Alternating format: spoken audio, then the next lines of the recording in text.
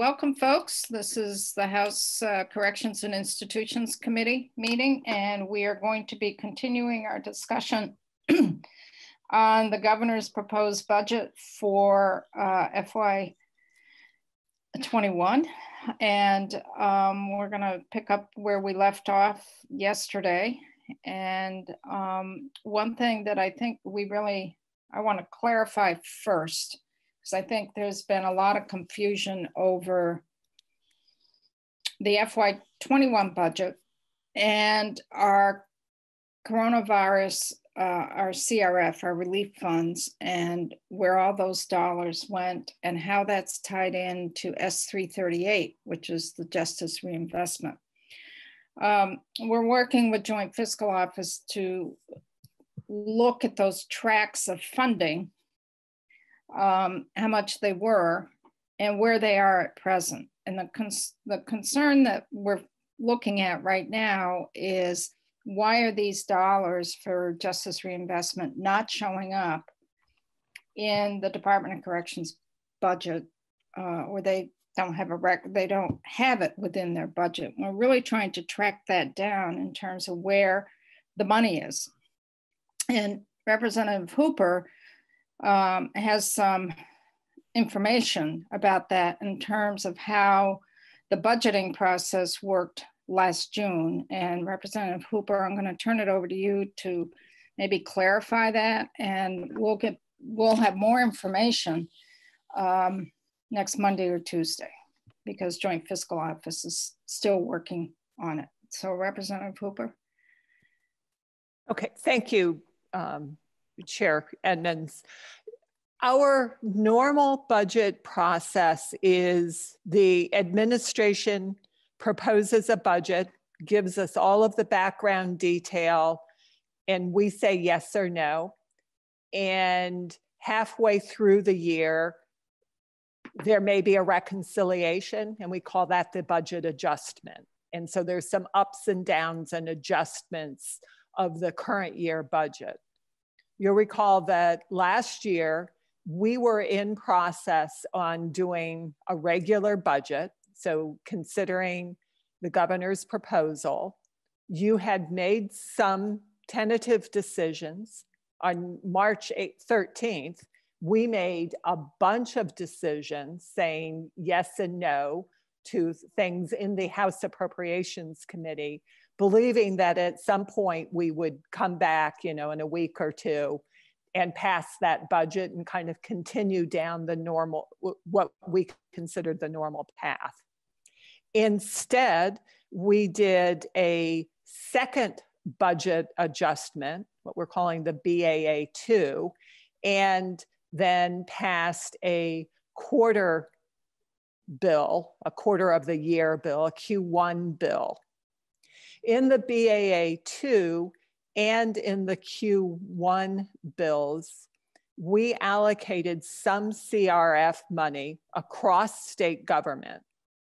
At the same time, the administration also was given authority to do emergency spending, and the Joint Fiscal Committee was also approving some other almost emergency spending.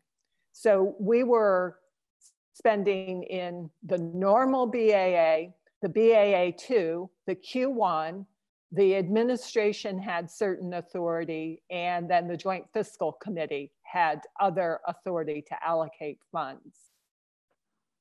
All of that money is not showing up in a traditional budget.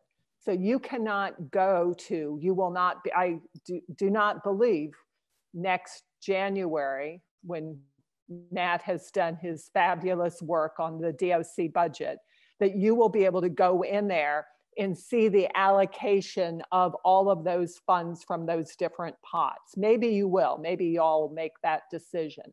But right now you cannot look at their budget documents and say, oh, there that is.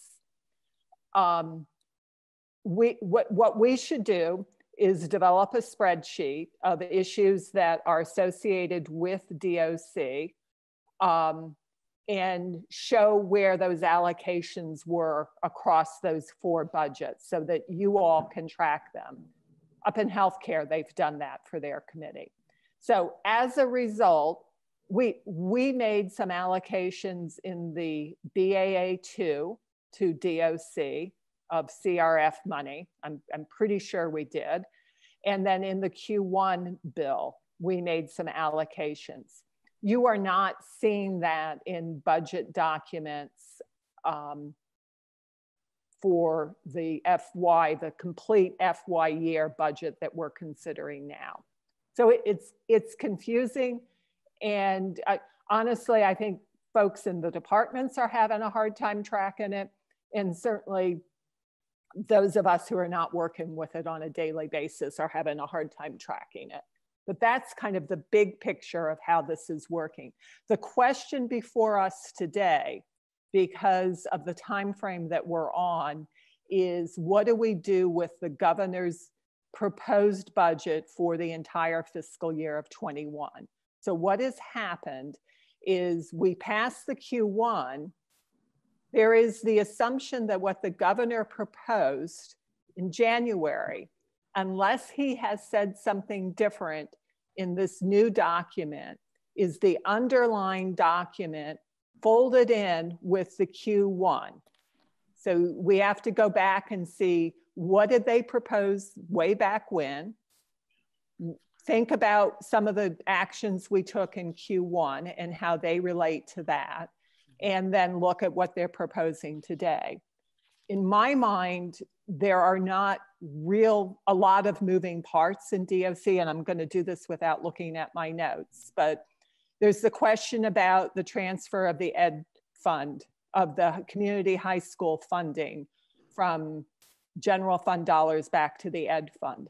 You made that decision in January not to do that unless you want to reconsider it, notwithstanding what the governor has proposed. Let's say that decision is done. So your only question on that is, do you want to reconsider the decision you've already made? So that's one. The other big area is, so we saw some in correctional services there.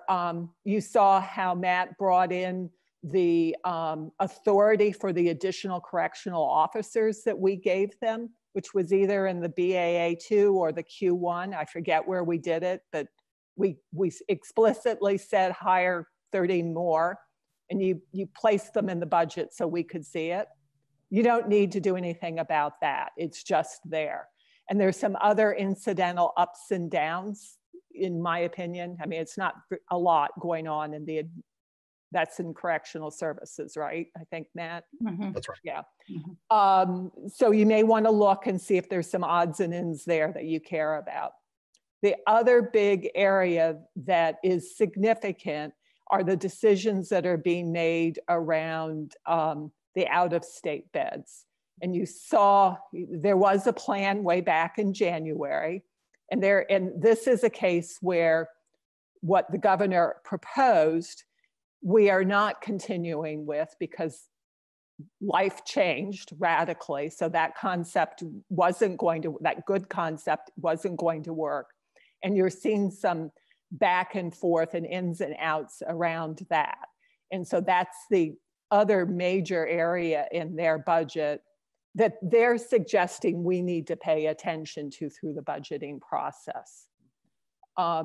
You may have some other policy issues or concerns that you want to address. I mean, that's always your prerogative in considering the budget as a policy document. But from a financial standpoint, I think there aren't a lot of other big moving pieces. And I'm kind of looking at Matt, who's doing his math in his head, or thinking about that.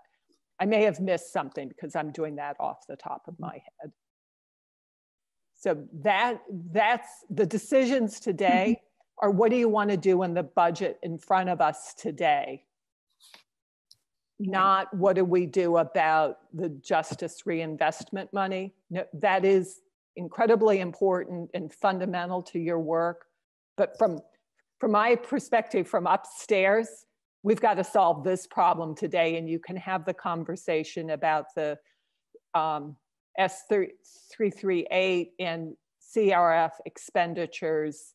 We will have room for having that conversation, you know, next week and the week after. So Mary, I'm just trying to recall our process for those dollars for justice reinvestment, because I know it's important to members of this committee. And I think it's important to DOC to really know where those dollars are, because everyone's being asked about it. And it's not showing up in DOC's budget. And DOC gets the blame for saying you're not doing our work that we've asked you to do. So those dollars, were they done in the Q1 budget? And we had separate pieces of legislation appropriating the CRF funds. Would they have been in those separate bills with the CRF funds? That's the question. And you may not be able to answer that. That may be what JFO needs to look at, because if some of those dollars were not state dollars that go into the DOC budget, they're somewhere, and DOC doesn't know where they are. They have been appropriated.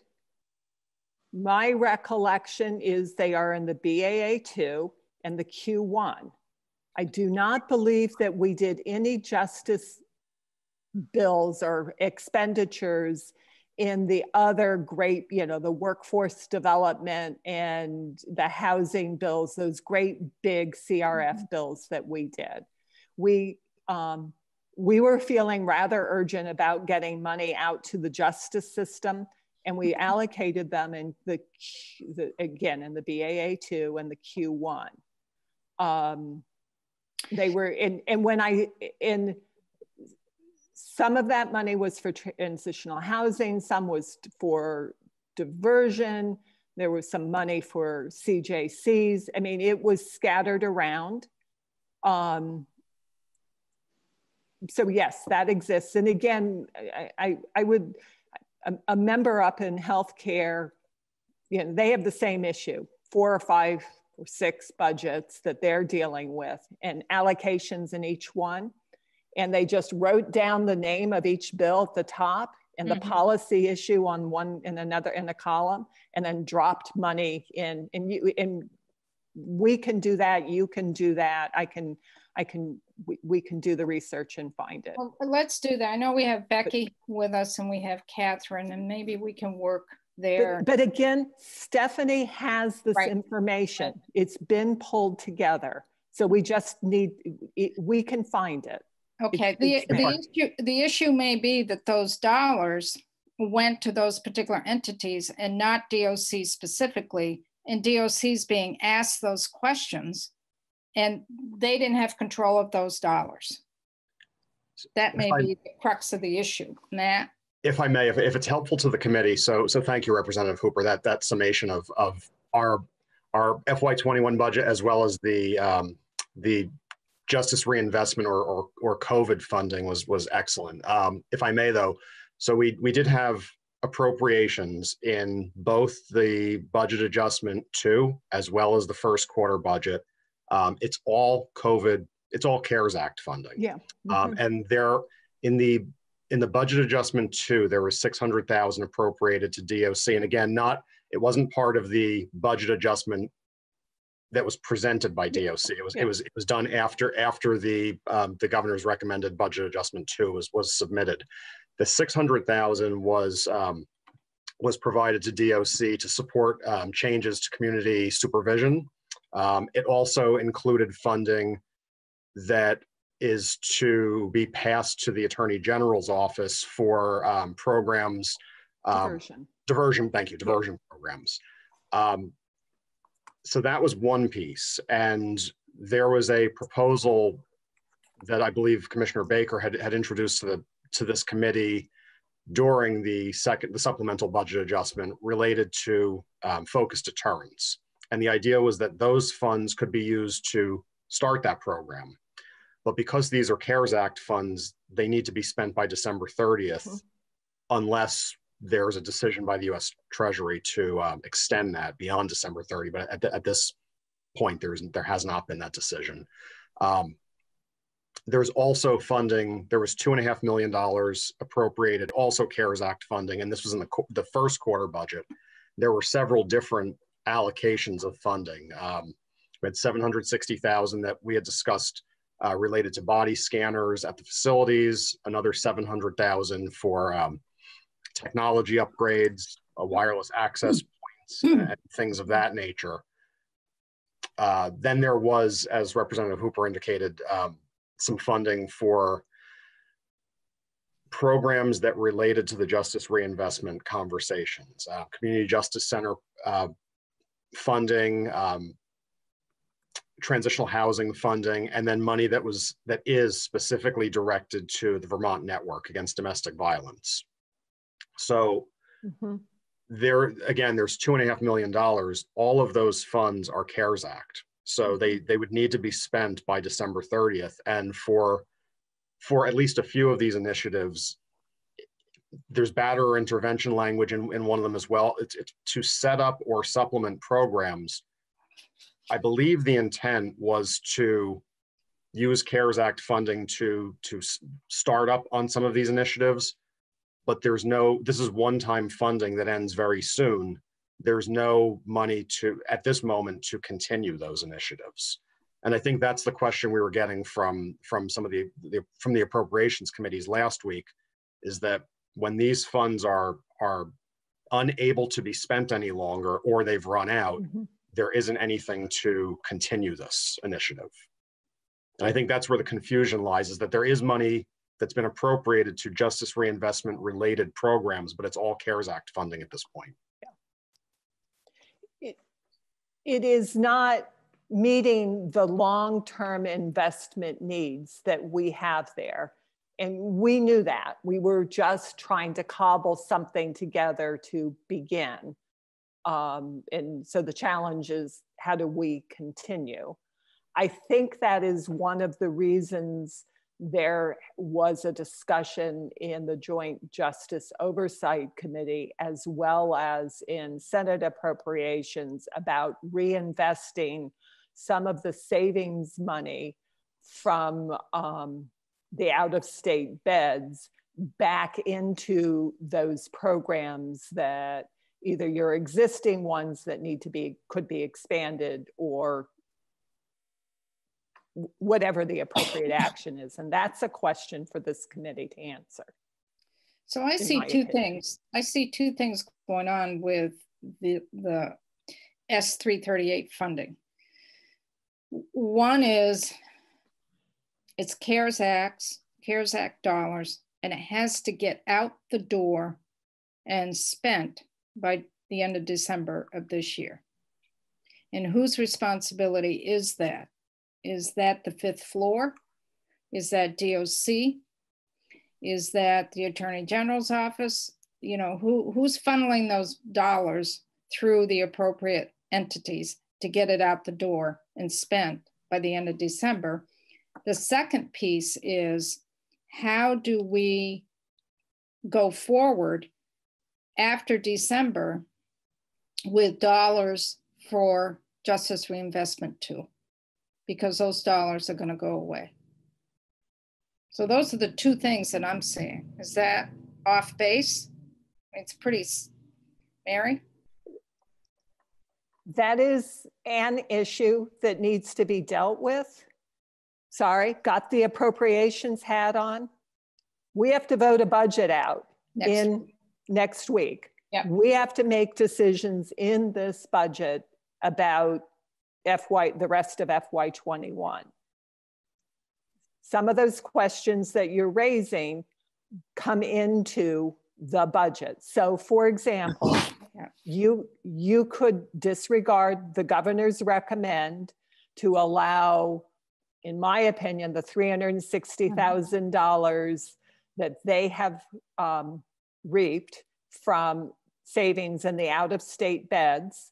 Instead of allowing that to fall back into the big state general fund pot, which is or it's balancing their budget, it's balancing DOC's budget. So we're going to throw them off budget. But you could take that money and say, nope, We're not going to balance it this way. We are going to reinvest those dollars in those domestic violence programs or something of that nature. So you can make that decision. You also remember that we're going to be here in January and we're going to have a budget adjustment, or we're going to have an ability to make additional changes to spending for the current fiscal year for FY21, as well as going forward into 22. So you don't have to solve all of these problems today, because quite frankly, if you try to solve all of the problems that we're facing, we don't have enough money to do this work. We have, I mean, we're paring it down, but the looming problem that we have is at least a $23 million general fund hole that we're trying to fill, and it's associated with the state college system. We're sorting out the rest of the pieces, but there's not additional general fund dollars that we can bring in. So the question to you is just, how do we solve the DOC budget? We'll fix the other big pieces. Right. So Butch? Thanks, Alice. Representative Hooper must have felt me kicking her under the table. She's bouncing on her ball. Yeah. When she brought up the BAA, it sounds a little bit like we funded the S338 enough to get us into January to move forward with that. And then by January, we'll have a better feeling for the out-of-state beds, what they're going to look like, what's the demand going to be as the judiciary opens up.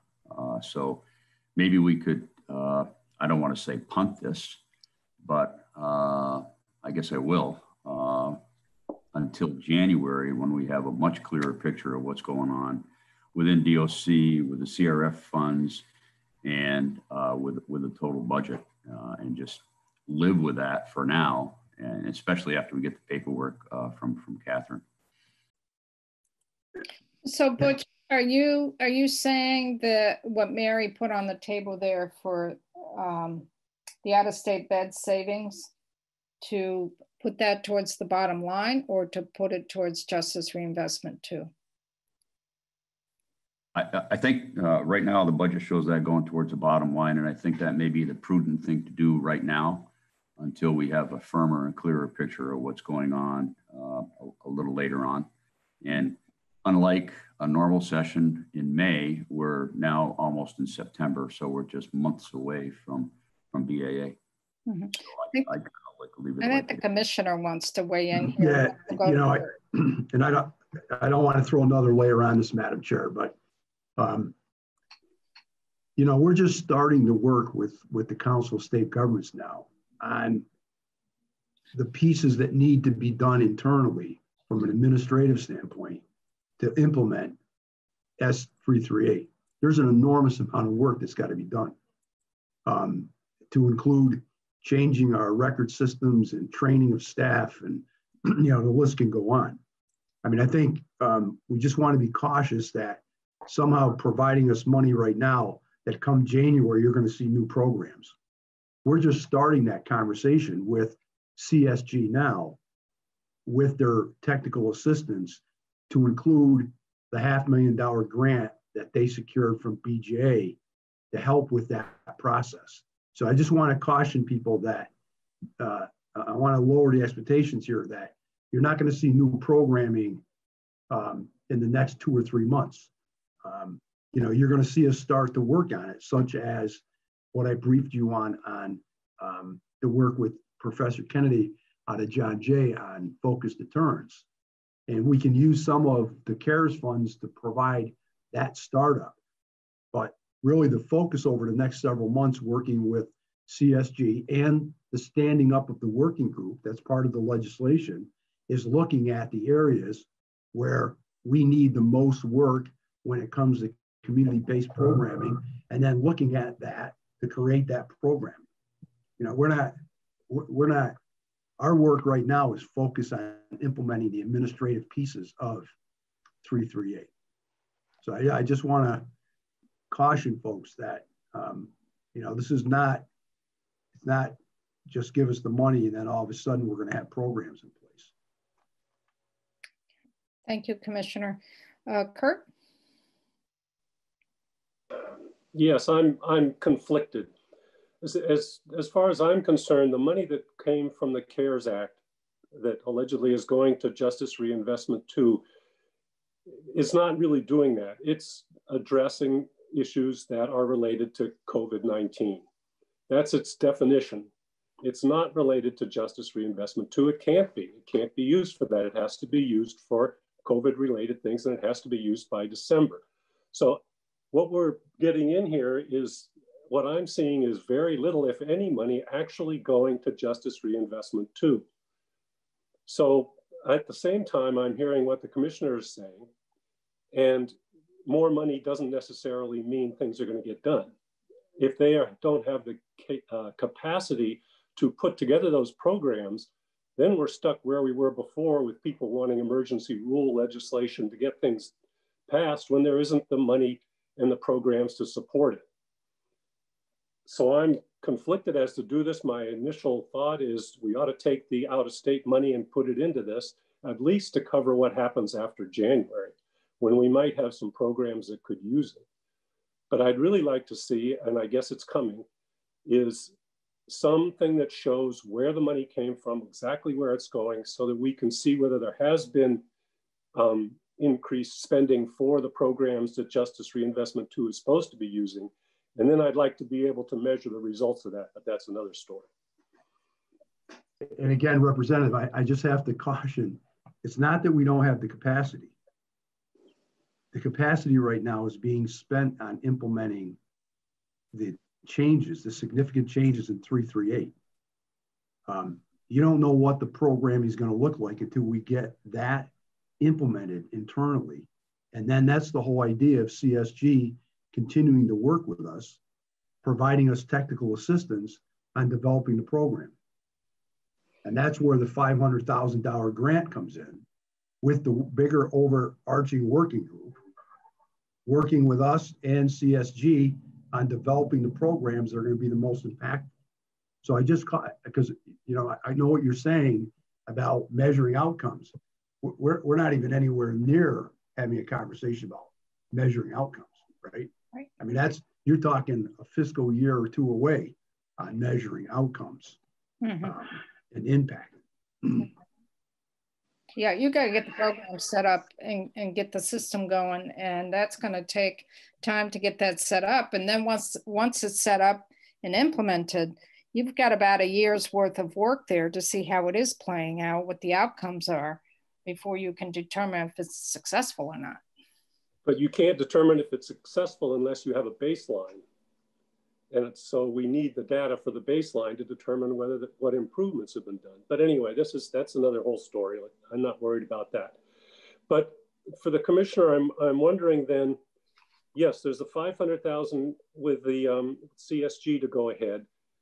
What happens in January? Some of that CSG, I'm not sure exactly when the reports come out. Will we need the money in January, because we still have 4 or 5 months of the fiscal year until, you know, July of 21. Is there enough money in there to implement the programs that CSG is going to be helping us stand up? You know, that's hard for me to predict, Representative, because again, I don't want to make it sound like we're stalling here. We're not. I see this as a very thoughtful, deliberate process to completely change the way corrections looks when it comes to community supervision.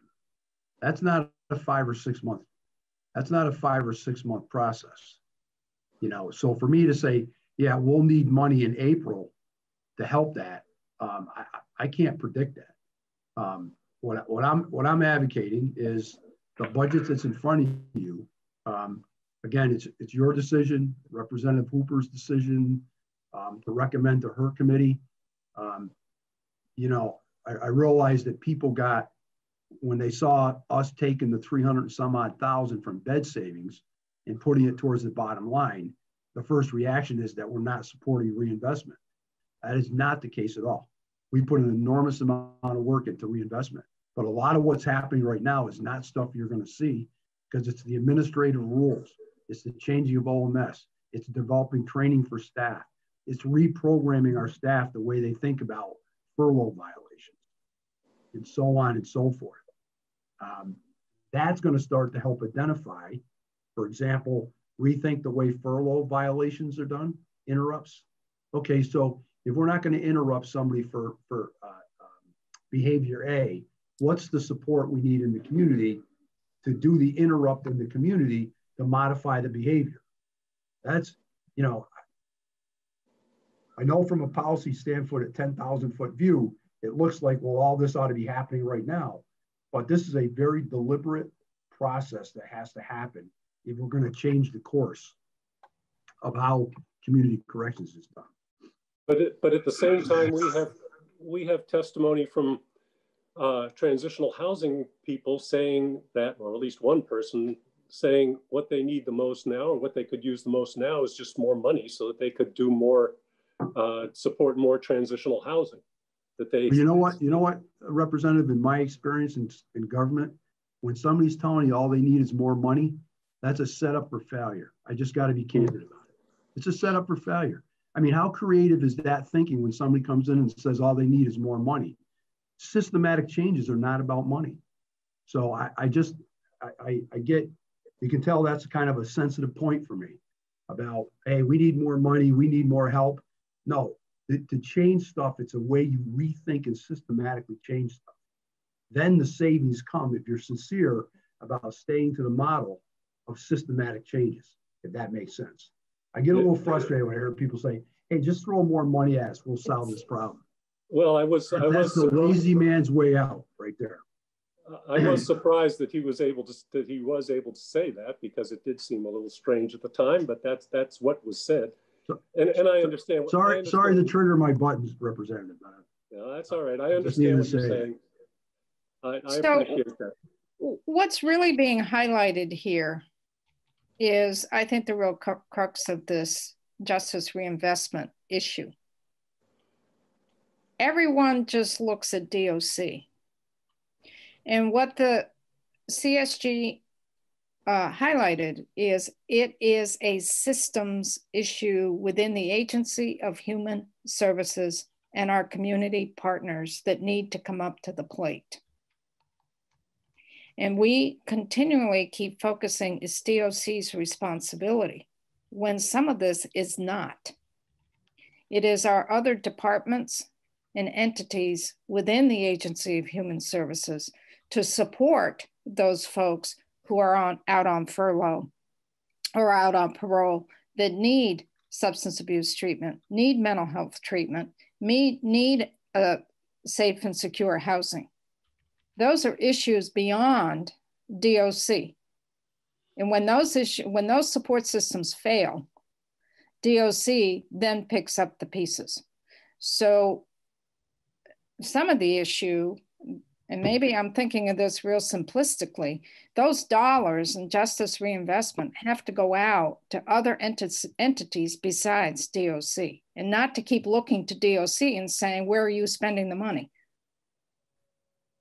Because these are not necessarily DOC dollars. And I know I got Mary going on that one. Mary and then Sarah. So that is the intention. That is what we said we were going to do with the money. That money is going to transitional housing. I get the point. I agree that there needs to be systematic change. We need to sort this, but there is also a need for housing and supports in the community. So there was money that was allocated to transitional housing.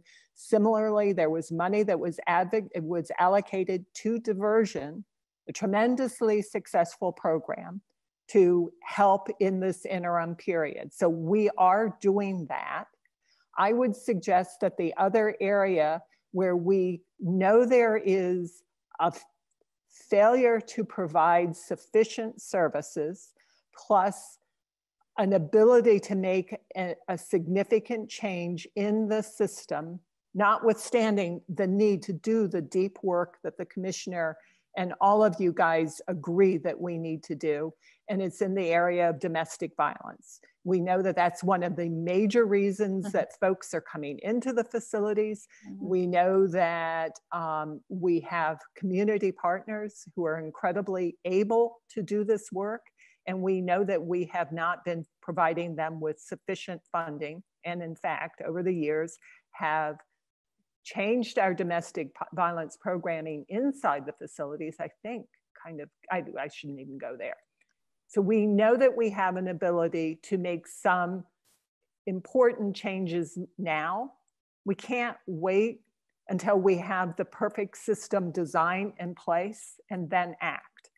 I think we need to continue with some of these incremental changes that are, I believe, on the right path, and that everybody have agreed is pointing in the right direction towards what we want to accomplish. You know, couldn't agree more about accountability and all of that stuff that Kurt's talking about, that the commissioner's trying to do. Right on. You know, Representative, and that's why, you know, I don't want to make it sound like we're not moving anywhere.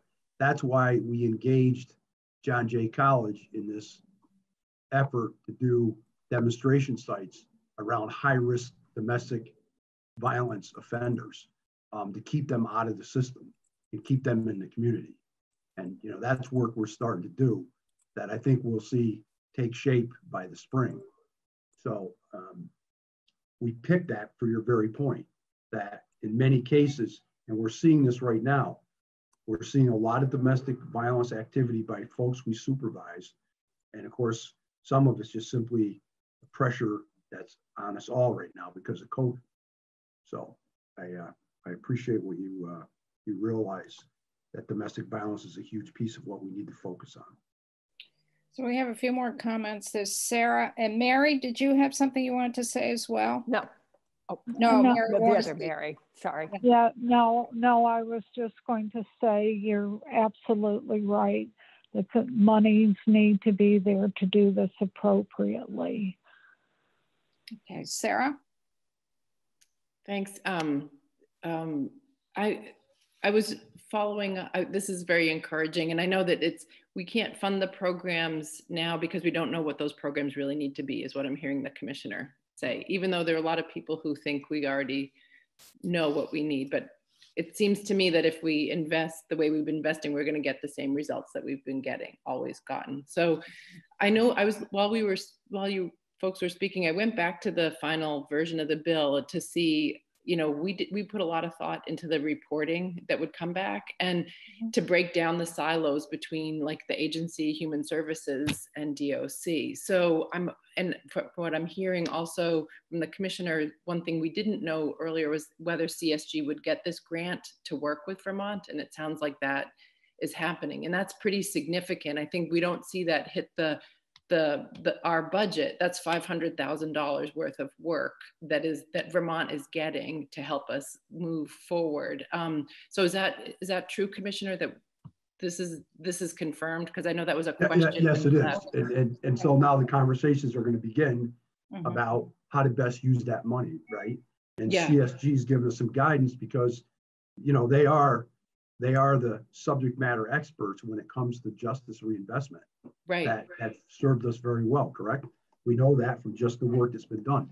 So my question was, that's very encouraging to hear. And how is that looking for the timeline for that? Because the way that when we were working with this bill, we were thinking a lot about who's going to help us drive that work the way that we did to get to the first point. You know, CSG played a really important role in pulling all the advocates, the stakeholders, the agencies within state government together really effectively. So that's going to be able to happen, and that work will happen this fall, you think? You know, because it's happening right now. We're meeting. You know, there's hoops we got to jump through on like any federal money, right? You got to jump through certain hoops. There needs to be decisions how to use it. CSG is meeting with my staff at least once, if not twice a week, on the conversations about moving forward. A lot of the work we're doing is around the reports, pulling the data that we need for the reports, changing our work, our policies, our databases. So a lot of that work is going on. And CSG, you know, I met with them about 3 weeks ago and kind of set the stage for staff to be working with them. One of the areas, and this goes back to Representative Teller's point, one of the areas that we all agree on, including CSG, is that sometimes we don't have the best data. So one of the areas where some of that money is going to be used is starting to build that baseline that the representative talked about in order to be able to measure 18, 24 months from now, are we moving the ball down the field or not? And in that process, the way I envision this in that process is as we're moving through this process of working with CSG, and we're identifying those areas where we're weak, we're identifying best practice programs to plug that hole. Going back to the John Jay piece, we know that domestic violence is a very difficult, you know, we've tried just about everything. And I think if Karen Transgard Scott was here, she'd say the same thing, because Karen and I have talked about this a lot. The stuff that we've done on domestic violence has run its course. We've got to get more creative for that high risk group that present a high level of violence in the communities. And it's not always visible to the community, right? So I hope that answered your question, right? There is a lot going on, right? So folks, I'm really looking at the time, and what our duty is today is to go through the DOC budget for FY21 and make a recommendation to appropriations for FY21. And I know in our minds, we're seeing the CSG as part of that, but that may have to be a conversation for next week. Because we need to make a recommendation. It'd be great if we could make our recommendation today and get this behind us. So let's go back to our, I think Mary calls it the crosswalk, but back to the document that we were on yesterday. On page. Alice, before we go there, can I jump in just for a second? Sure. Thanks. So before we go off the S338, seems to be there's a lot of passion among the members to make sure that that's funded. I've heard people say that maybe we should take that $360,000 balance out of the out-of-state bed column and put it towards initiatives required by S338. So I guess I'm wondering, and a question for Mary, and this may solve our recommendation problems, I'm not sure. But if the committee thinks it's a good idea to do this, and this funding would be better spent to fund initiatives required by S338, maybe we should do that and go back to the Appropriations Committee and say, why don't you figure out where you're going to replace that $338,000 within the DOC budget. Don't cut the DOC budget, but because that's always an easy thing to do, because they're the weak stepchild of human services. And can you replace that money? And if you can't, leave it where it is. If you can replace it with a different funding stream, maybe there's some CRF money that can be plugged in somewhere for that purpose. Just maybe a way to move forward, and I'm wondering if that might be palatable to the Appropriations Committee. Mary? Thank you. Our job is to look and listen to your recommendations. And if you're saying, do not make this proposed decision, then it's our job to try to sort it out and to figure out how to accomplish what you think should be done. So if you say, do not allow the 360 to drop to the bottom line and balance the budget, go figure out how to balance the budget differently, because we will balance the budget. That will be our effort. Now we're going to weigh, if you're saying spend GF money here and every other committee is saying spend GF money. We have to do that sorting act, but that's our job. And we'll do that. And if we can't do it, I'll come down and you'll beat me up. Yeah. But that's the way it can work. So if you think it should be reinvested, tell us that, and we will try to accomplish that. Okay. We have a couple more questions, Carl, and then Kurt. I just want to react to Butch's idea, and I think from a policy standpoint, that sort of fits really well with at least my feeling of values, and maybe the committee's too. But the idea of taking money that is saved from the out-of-state beds and then putting it into our community, well, JR2, and then the community piece that is such a huge part of that, I think is a great, from a policy standpoint, I couldn't think of anything better, a better use for that money. Okay, Kurt? Yes, I'm going back to the spreadsheet, and I see a savings from out of state as 586,000, not 360. Mary, can you explain this? Because you've got other expenses in that same column. So thank you. You're doing exactly what we need to do. And I'm just going down and looking at the total savings in that broad category. They have lots of ins and outs and backs and forths. You know what they've been through in trying to sort out of state as well as the use of in-state facilities. And so I see the net on that in that broad area as the, what is it, 360. Yeah, 360, yeah. But I don't see why not the total 586 shouldn't, if that's the savings from out of state, that's what it's supposed to be used for. It should be used for the justice reinvestment. Part of your savings from out of state is associated with your in-state bed costs. And so part of that is because we were going to fill the Caledonia work camp, and that's not happening. So you're not getting an increase there. Yep. And the Marshall's bed, you're not getting that 255,000 from an increase in federal Marshall's beds that was projected because of COVID. So so the money coming in isn't what is reflected here in that column because they haven't been able to go forward doing this. I understand, but the purpose of justice reinvestment is to reduce the number of inmates within the state so that we can bring them back from out of state.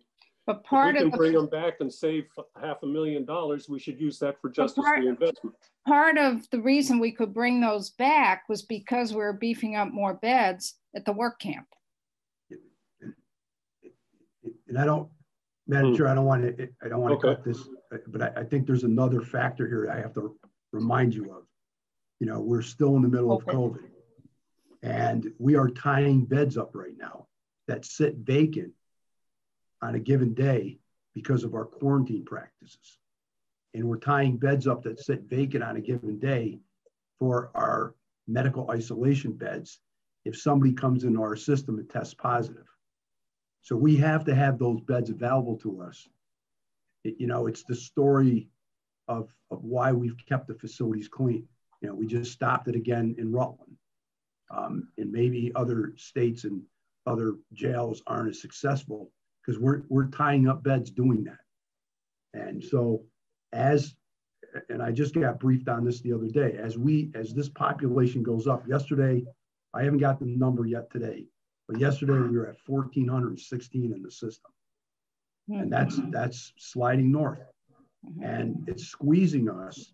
I mean, we are, as of the other day, and I forget what the number was because it was actually higher one other day.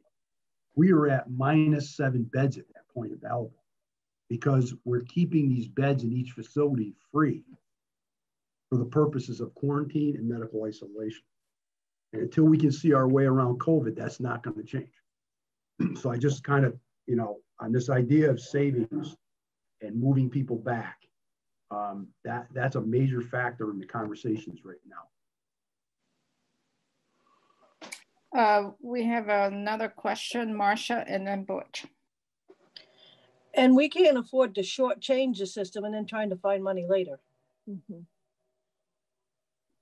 Mm-hmm. That's only a comment, but that's my comment. Yep. Butch? So to Kurt's point about taking the full 586 versus the 360, if the committee decides to go along with what we've been talking about and letting appropriations figure it out, I think to be reasonable, it's going to be easier to fill a hole of $360,000 than it is a hole of 586. And in this case, I'll take a major piece of the pie rather than get none. So I would support with the going with 360 and making it reasonable and much easier for approach to figure this out. So we did not go through this particular page, Matt. So why don't we start there, and then we'll have a committee discussion on the 360 reinvestment. And again, on my screen here, if you have a question, folks, please physically raise your hand because I can't see the blue hand. So Matt.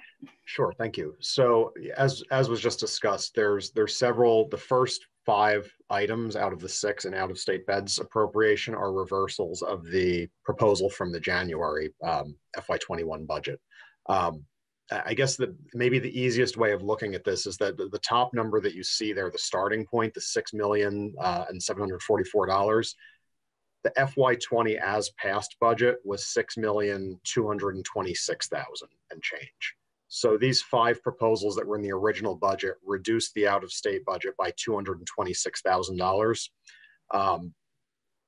These proposals in January made sense, but during the pandemic, in terms of increasing U.S. Marshal beds, which are down right now, the utilization of those, increasing the per diem costs, these aren't things that practically can be done, at least now in FY21 for the foreseeable future, as well as filling the work camp because of all the efforts related to the pandemic and the mitigation and prevention of the spread of the virus.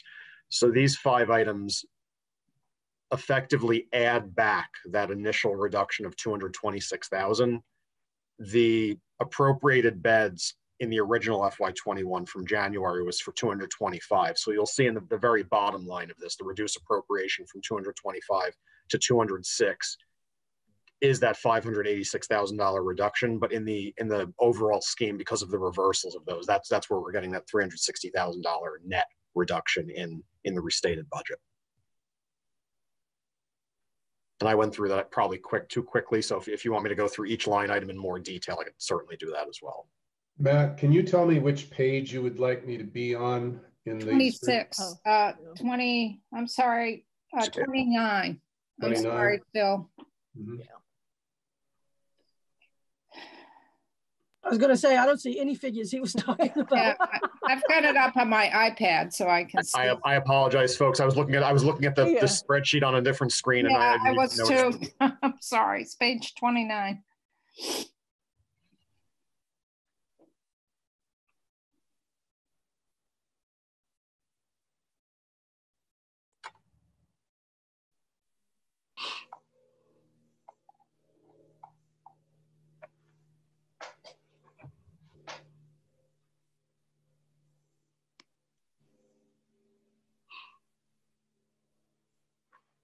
Have you got it up? I've got it. Yeah. Is it up there? Okay. Yes. Because I've got it reduced so much because I'm working off my iPad. Okay, questions? I think it's pretty clear because we've gone around this in an indirect way. So the decision we need to make is about the 360,140, but let's go to the next page. We'll come back to that. We've got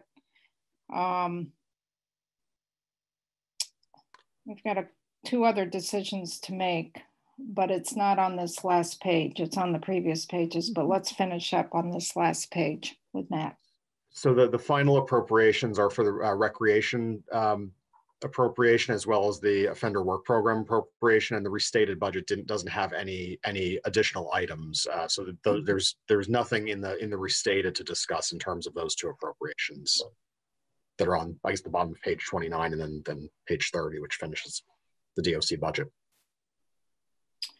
Okay, so I'm going to go back to what Mary laid out at the very beginning in terms of the three moving pieces.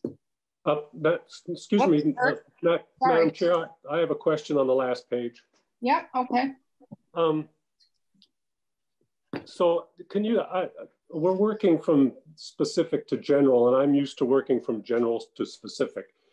So can you tell me what it is, how much, what's the total for the DOC budget? Is that the 168.9?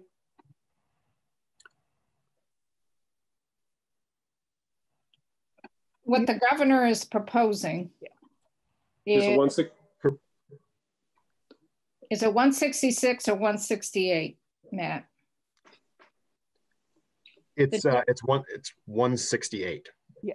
The starting point was the 166,853,000, and then with the ups and the ins and outs for what we've reviewed, it's a positive $2.1 million, and that's related largely to the COVID relief funds that were requested, the 4.95 million. So the budget actually increases from the 166.8 to the 160, nearly 169 million. So when the budget was proposed in January, the governor recommended 1.66 million plus. Whoops, no. Yeah. 166 million. Right, 166.8. You said 1.6. Well, 166 million was what the governor recommended in FY21 in January. So I've got two questions. What was the budget for DOC in FY20?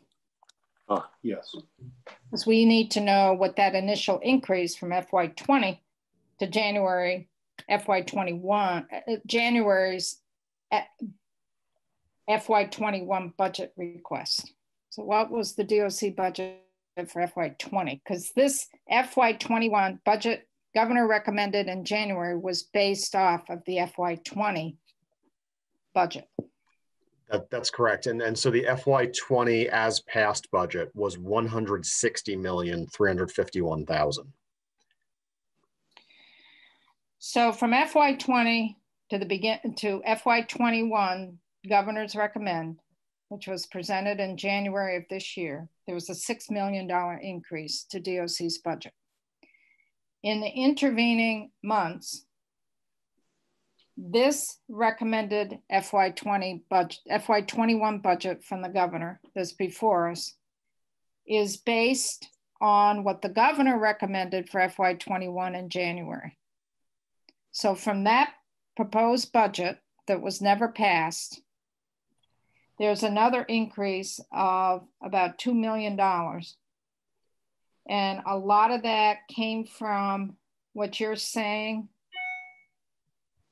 Matt, was because of COVID, or there's because of COVID dollars? It's the COVID dollars that were included in the correctional services appropriation, the nearly $5 million. So that brings it to a total of 168.9 million. So that's where it gets confusing, because you got three moving pieces here. And usually when a governor presents a budget, it's based on the previous year's budget that has been passed and enacted. And this one is different in that it is not based on the FY20 budget that was passed and enacted. It is based on what the governor proposed in January for his FY21 budget that was never passed by the legislature because we had to go home.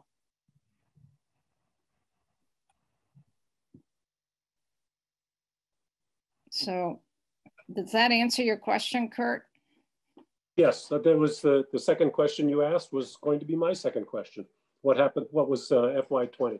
So thank you. Yeah. So what Mary laid out at the beginning, we really do have 3 decisions. And one decision was already made while we were in session. And Appropriations Committee had been working on this and incorporated it within their proposal. They hadn't been passed yet. Was the Community High School of Vermont. It was about $3 million to keep that being funded with the general fund and not the ed fund. And that there was some real hard conversations while we were in the building with Education Committee and Ways and Means Committee.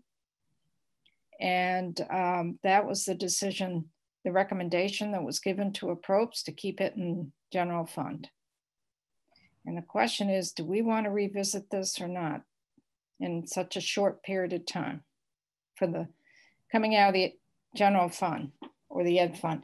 I know that there's some real issues in terms of community high school and that whole program, but we're not going to resolve that in the next day or 2, and we're not going to resolve that in the next 5 weeks.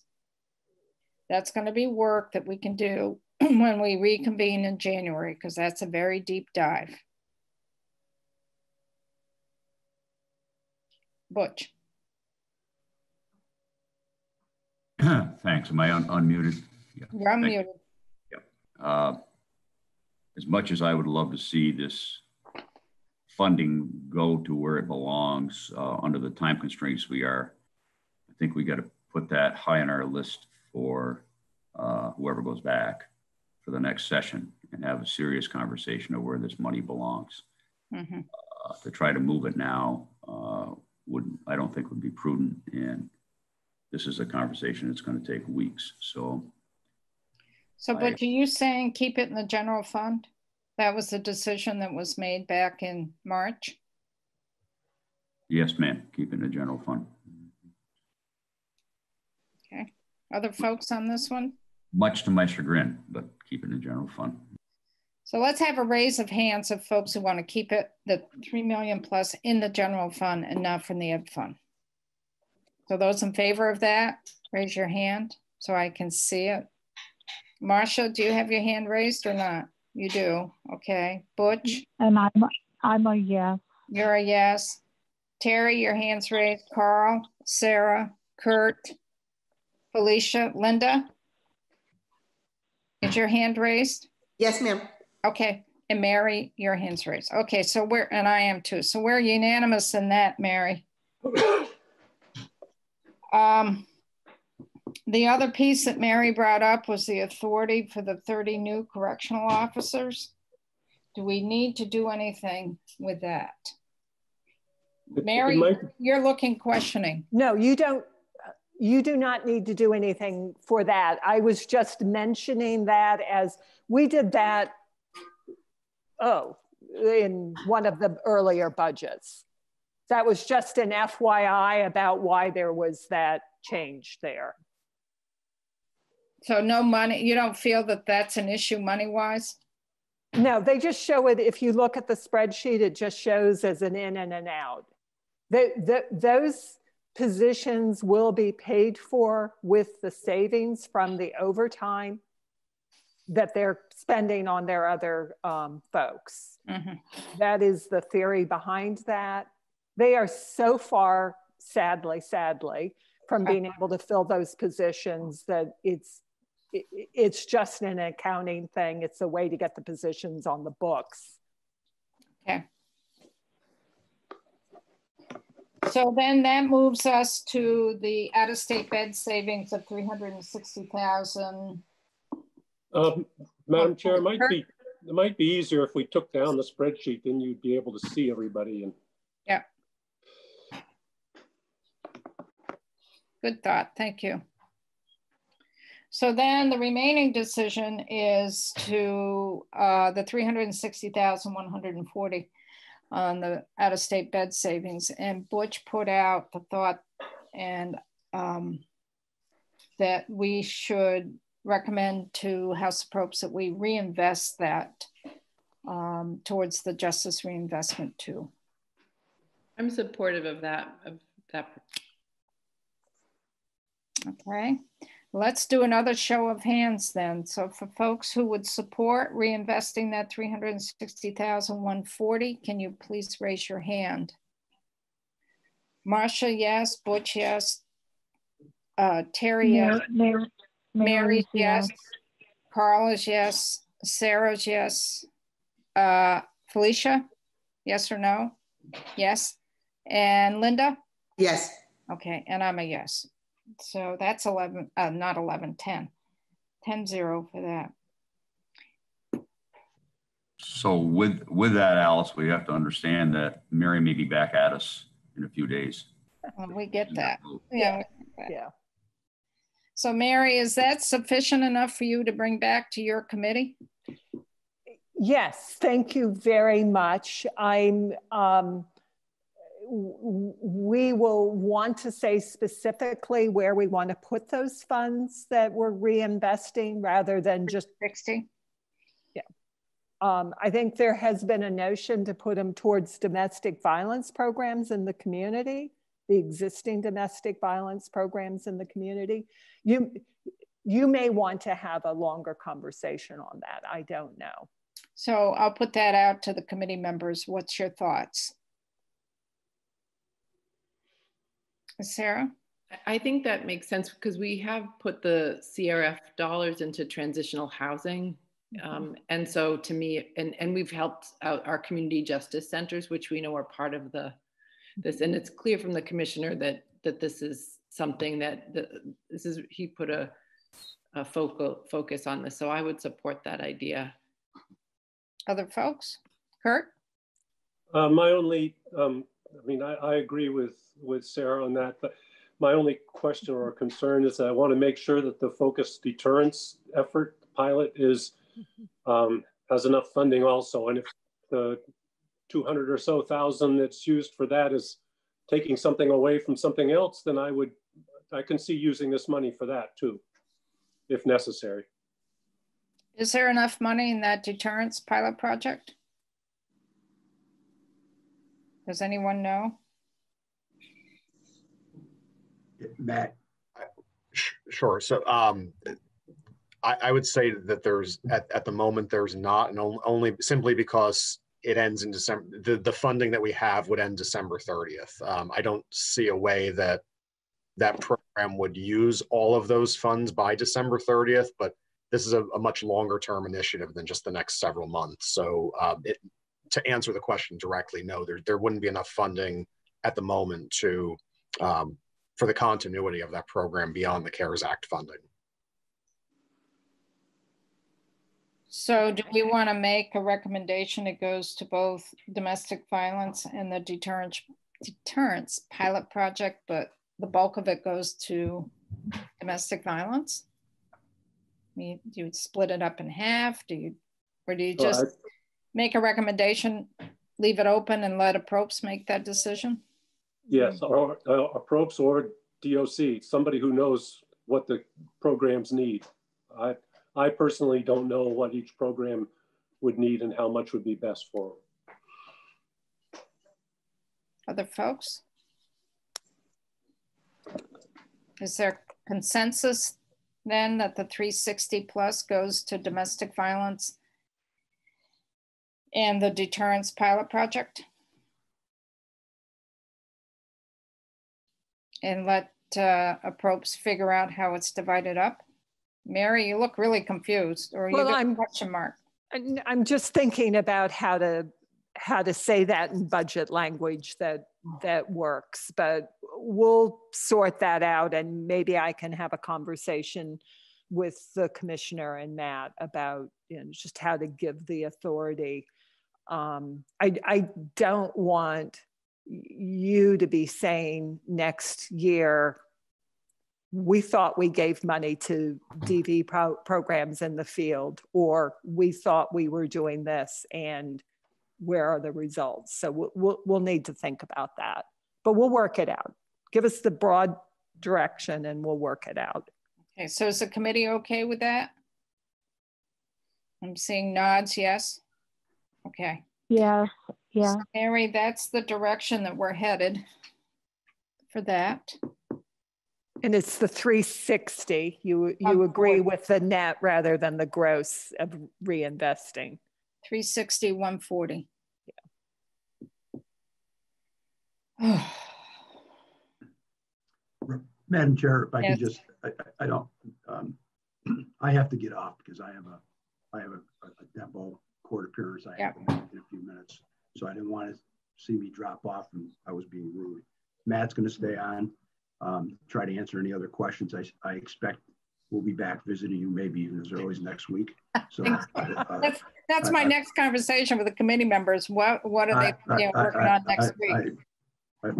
I look forward to it and we'll connect then. So I'm going to be dropping off. Thank you. Okay, great. And we'll have Phil connect with you.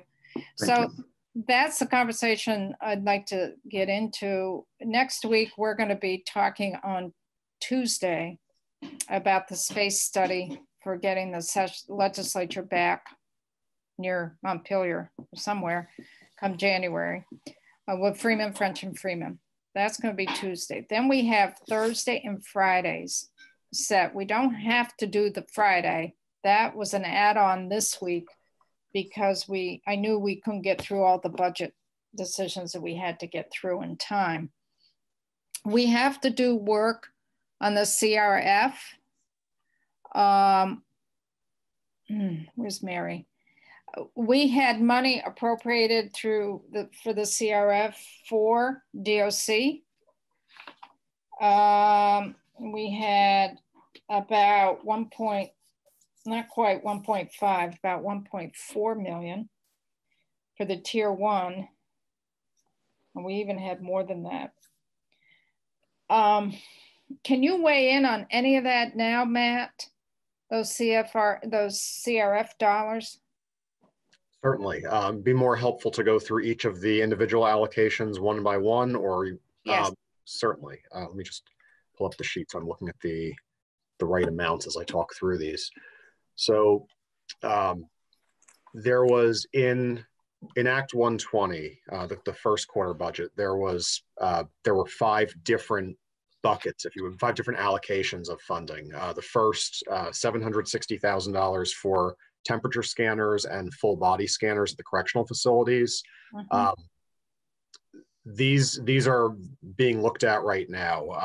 I don't know. There's not been a final decision, but we've been working and researching, working with several vendors that produce these products. What we're trying to gauge now, the difficulty is that these machines, so that the body scanners, I guess the best way to describe them would be they're very similar to what you would see at the airport when you go through a security checkpoint. The X-ray machines, effectively, but that's not quite what they are. These machines aren't something that are just sitting in a warehouse right now. So in terms of using, and the COVID funds are certainly appropriate for these items. They reduce contact. The long-term solution is also a good one, but in the immediate, they reduce any physical contact or having to get within the 6 foot or distance of anyone who's going through one of these machines. But they're not just something that's sitting in a warehouse ready to be shipped. So if it's something that we move forward with, the concern, of course, is they need to be delivered and paid for by December 30th. So we're working very rapidly to make this happen. But again, a final decision hasn't been made yet on the specific vendor, the items, or the machines. But this is something that we are looking to do and working quickly for it. So Matt, are the vendors that you're working with, are they saying, yes, they can get these delivered by the end of December? Or are they saying, no, there's such a demand, we can't get them done? There's almost yes to both of those, but they're saying that they can get it done. The final decision would need to be made and the order would need to be placed with them very soon guarantee isn't quite the word, because I think if anyone's had anything shipped to their home recently, guarantees are not what they were 8 months ago. We are confident with some that we've spoken to that they will be able to deliver these. They know that the funding for these, they're working with several DOCs across the country right now on very similar initiatives, and hearing the same things from those departments of corrections, that they understand that the funding for these is it's critical to have these delivered, so that they can be paid for prior to December 30th. Otherwise, what we and probably others would find is that you're getting very, very expensive equipment that doesn't have funding outside of these one-time monies. Questions from the committee? This was a one-time appropriation for the first tier when we were way back there at the first tier. So Sarah, it was 760. Yeah, I just hope that we can find a way to do this. This seems to really solve an immediate problem, but also other problems that we had heard before COVID around body searches, and especially for women, and staffing and what that did inside some of the facilities. So anyway, yeah, I'm glad to hear that some progress, but I'm hoping that we can do this. Other questions? Good to go? Okay, the next part, Nat. Certainly, thank you. So the next allocation was for $700,000 for technology upgrades to support COVID-19 necessitated transition from the in-person programming that we've had up until the pandemic. And services across facilities included Wi-Fi, looking at heat mapping in the facilities. The community high school has a learning management system and a network associated with that. The language continued for devices, applications, video conferencing services. This is one where there's a lot of conversations happening right now. There's a lot of great ideas in terms of what can be done. The challenge with this one is that IT items do not come quickly. There's, I guess the best way of saying it, this isn't a state like an ADS. There's more hoops to jump through when it comes to the IT items. We need to make sure that what we're getting is something that's actually going to work with the systems we currently have. If it's different systems, it needs to be assessed more so to make sure that the technology is something that can be supported.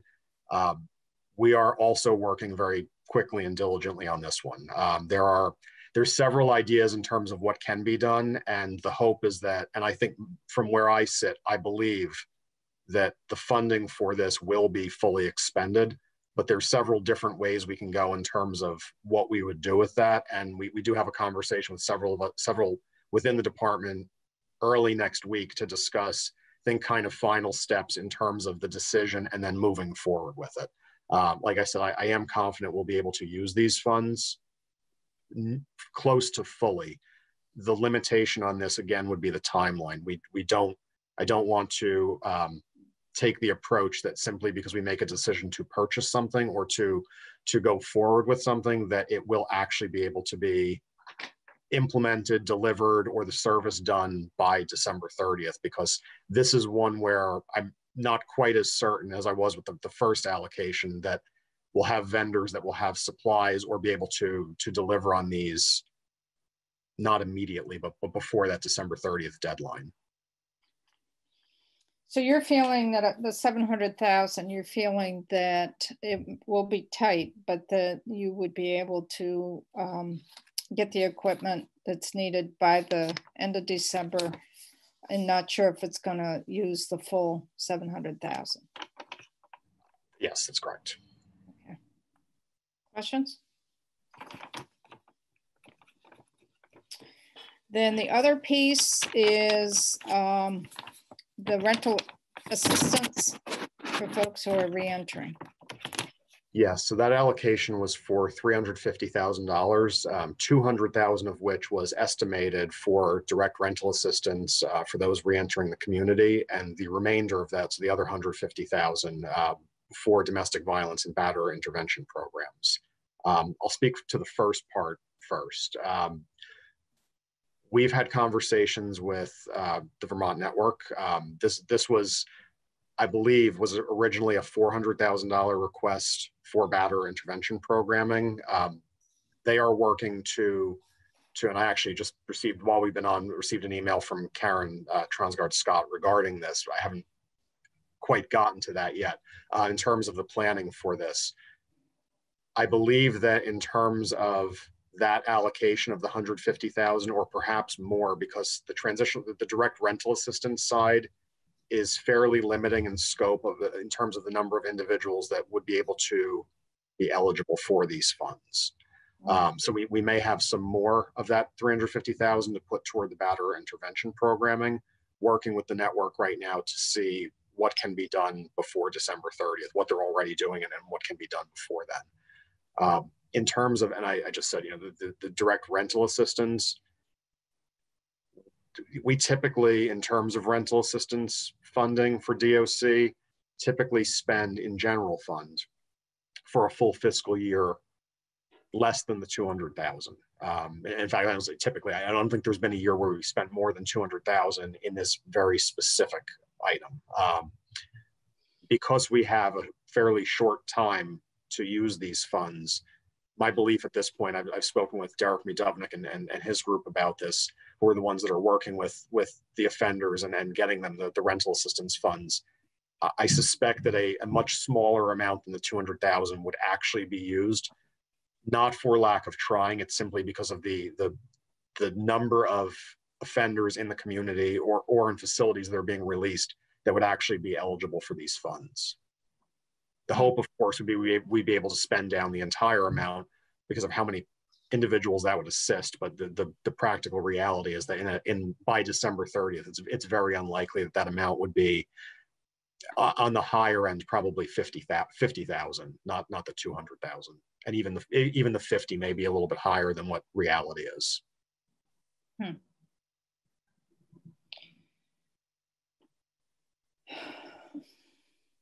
So if the rental housing, if the direct money for rentals doesn't come in at 200,000, say it comes in at 50, are you saying the remaining 150 would be put towards the domestic violence piece to bring that up to 300, or is that 150 not going to be expended, period? No, I believe that the remaining 150,000 from rental assistance, that's the conversation that we're having with the network right now in terms of what they would be able to do with additional money beyond the 150,000. My belief, and I haven't had the full conversation with them yet. My belief is that they probably wouldn't be able to spend the 300,000 if it were that amount. It'll be more than the 150,000. It might be 200 to 250, but unfortunately, this is a case where, regardless of how much we have in CARES Act funding, because of that December 30th hard stop in terms of spending it, the annualized rate was around 400,000. So it's unlikely that more than 200,000 in the 6-month period would be able to be utilized. There's the potential that some additional money beyond what the normal 6-month utilization would be could be used, but I believe that this particular this particular allocation, there may be some funding left over. We haven't quite gotten into the conversation of if there's flexibility to shift funding between these appropriations. Should one require more money than what was allocated and one less? Just thinking through some of the remaining funding that we would anticipate, that could be a conversation if that's possible. Because I think there are a couple of these that we may see the amounts that are quoted to us slightly higher than what those allocations were. And so you would need language to be able to move the dollars around. Potentially, and when I say that, I should be a little more clear. The body scanners, the temperature scanners are, the equipment is fairly expensive. And it's possible that for instance, if we were buying 6 body scanners, that I don't want to say that 760,000 wouldn't be enough, because I don't know that for certain at this point, but it is possible. Those are pieces of equipment that are, that range in price from I think 100,000 is kind of on the very, very lowest end up to almost double that per machine.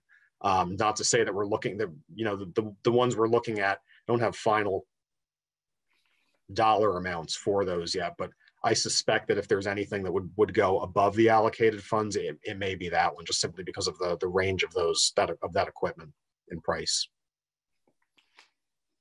So I'm going to ask a question. I don't know if it's going to be of our other committee members or of Becky. When we were doing the CRF, we started out with tier 1 and tier 2. And I think that got changed as it went through the process. And I'm going through my sheets here that we did when we were all discussing this. And we had a tier 2 for DOC, which was rental assistance and PPEs with quarantine costs for tier 2. And can someone remind me what we did with tier 2? Sarah, do you remember? Well, our recommendation went up to appropriations, and then there were some changes. There were changes. Well, the big change was the 300,000 for the tech equipment got bumped up. And we had 300,000 in the tier 2. That got bumped up to the tier 1 with the 400,000. And that's why that's 700,000. There was also some money added in for CJCs for some of the costs that they had for around tech and programs and costs. It was about a little under $400,000, I remember. Did that come from our tier 2? I'm wondering what happened to those tier 2 dollars that we had for DOC.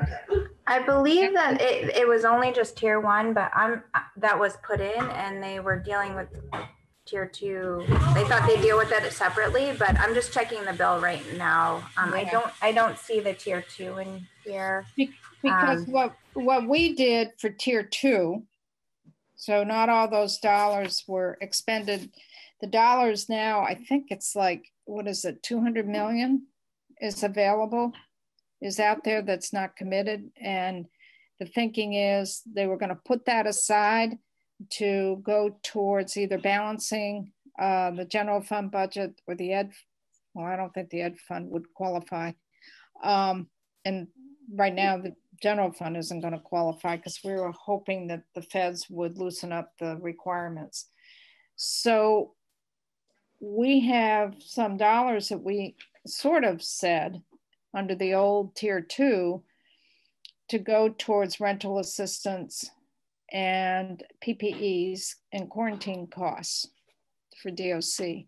We had 650,000 between those two. This is an old sheet. People can see that.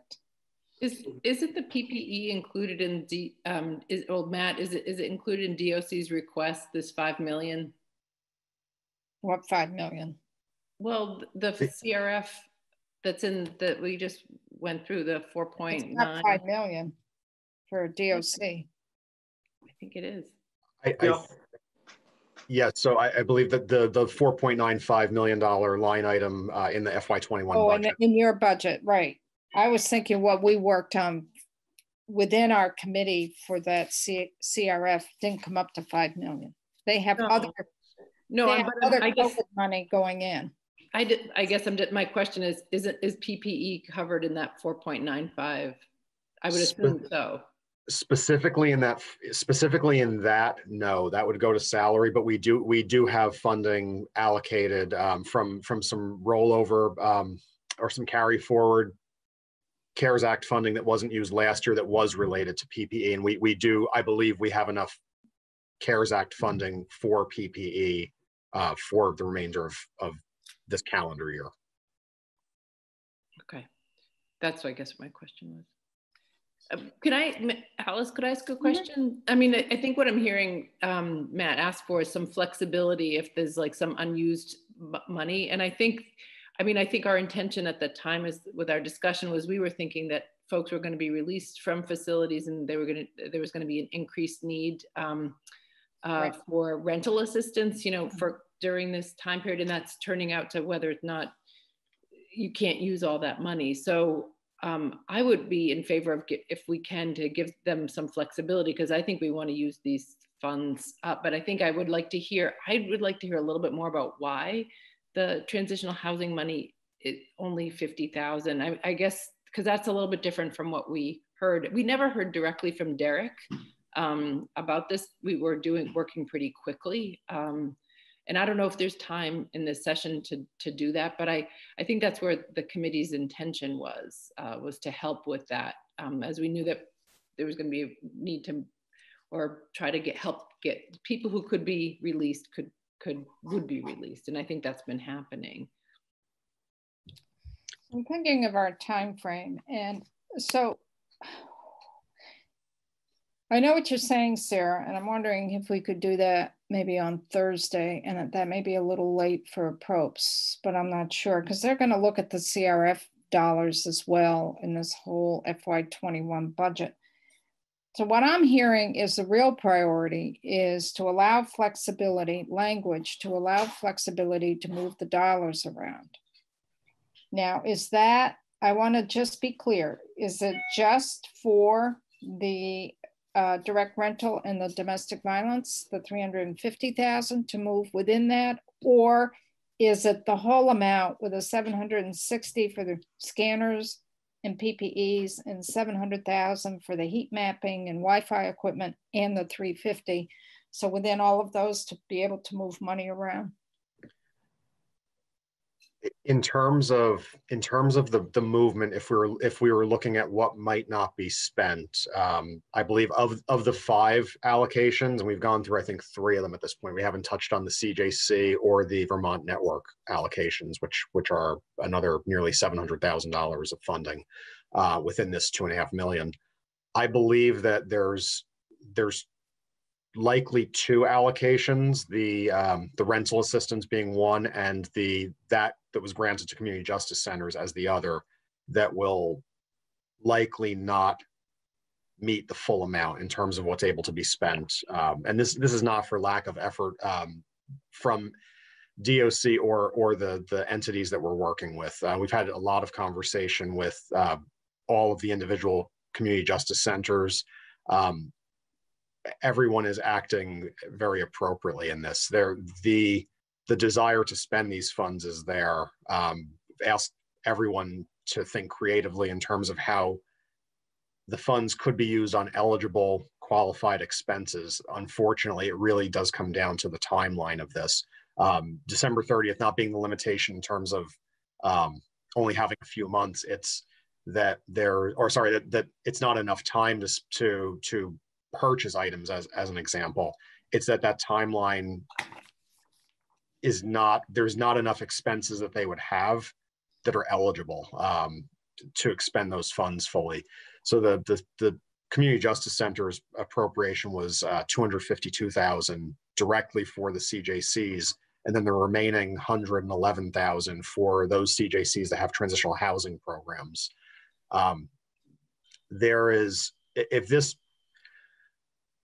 I guess the easiest way of saying it is if there weren't limitations on the funding, if it were general fund as an example, and this isn't an ask, I'm just as a hypothetical. If this was general fund and there weren't the December 30th timeline, the transitional housing programs might look at other places, that other physical space that could be rented or leased for a much longer term period. But that's not possible to only do through December without the additional funding to continue those.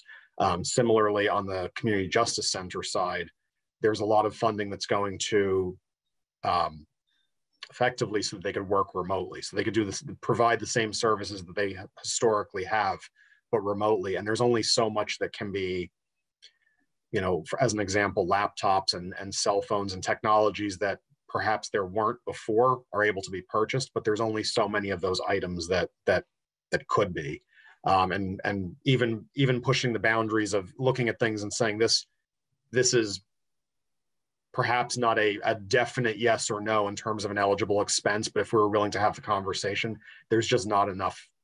There's not enough of those types of items to fully expend the money between the 18 justice centers. So that's another appropriation, I think, where the total request and what the actuals are through December 30th, it's very, very unlikely that the $363,000 there would be fully spent. And there are none of us in this that are feeling great about that, because of course no one wants to ever leave funding on the table. But the understanding here collectively is that there are limitations on these funds, what reasonably can be done with them, and there's just not the possibility. I think even if these funds were available for another year, tying it to COVID related expenses, it may not be, it wouldn't be possible. I think even with that a full 6 months or another year added to it, that they'd be able to go through that amount of funding. And again, it's not to say these funds are not needed by the Justice Centers. It's just the limitation of what's eligible in terms of the expenditures. That there may not be enough items and enough time to expend it fully. Butch? So to Matt's description of trying to spend the money and get it where it belongs and spend it wisely and all those various things, that's not unlike when we dumped millions of dollars into water quality projects and found out that the entire state, not just state government, didn't have the bandwidth to either A, do the work, or B, accept the money. And I think, unfortunately, we may have overtaxed and been too zealous in our request. Not too zealous in our request, but just when you have a lot of money, it's hard to spend it sometimes. So Matt, what is the other part of the 2.5 million here besides? The final piece of that is a total of $327,000 that's being granted to the Vermont Network Against Domestic Violence. And that was broken down into two specific sections. $130,000 of it was for 13 $10,000 grants. That would go to each of the 13 domestic violence offender accountability programs through the Vermont Network. They'd be managing this. And the remainder was to support victims of domestic and sexual violence who are incarcerated and re-entering the community. So working with the network, they have that 197,000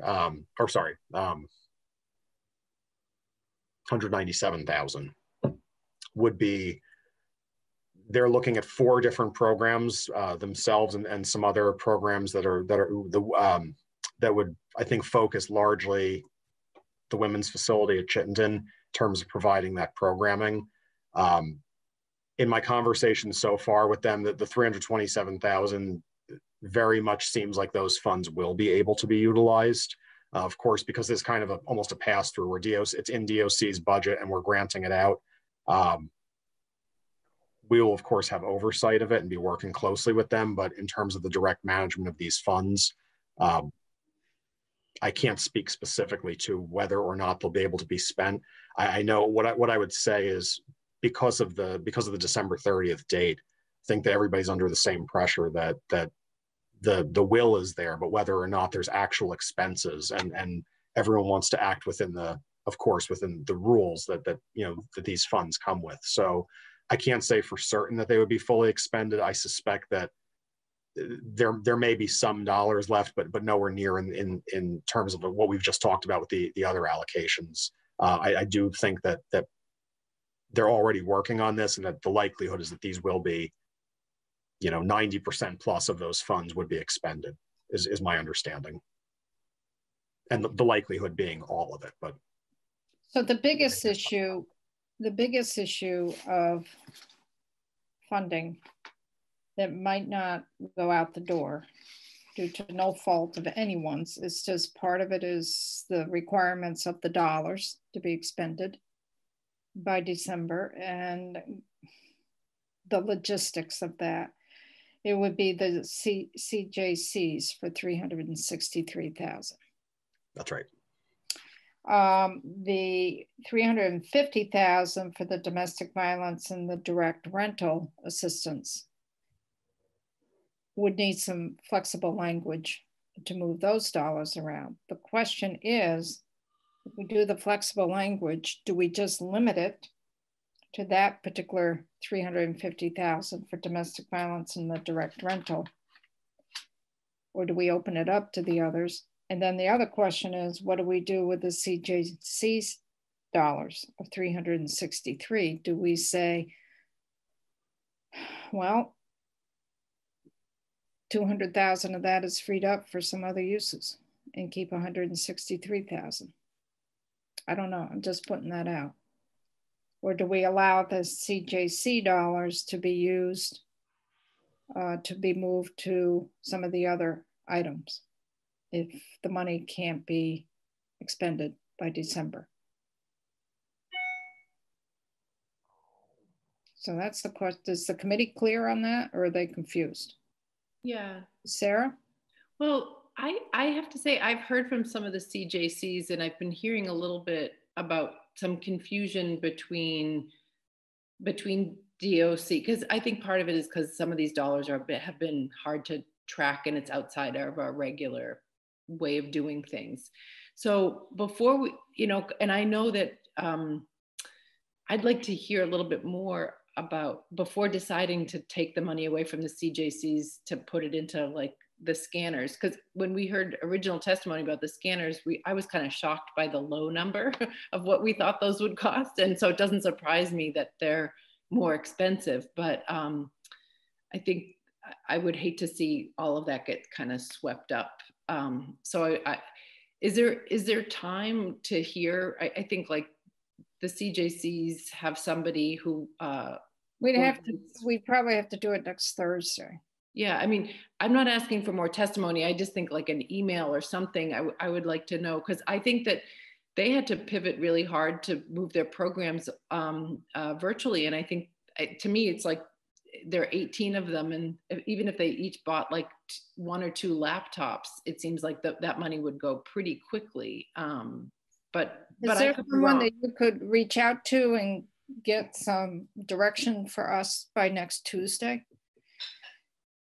Sarah? I think it's Jill Evans who's been coming to our committee meetings and is kind of the liaison. I could reach out to her if you'd like to do that, because I'm just thinking upstairs with appropriations, because I've heard 2 things: that they're going to deal with the FY21 budget and the CRF dollars at the same time.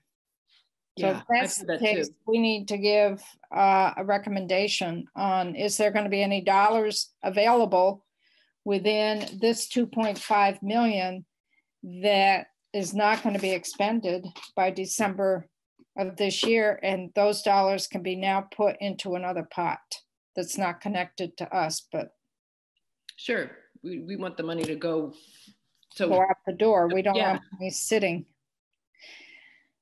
So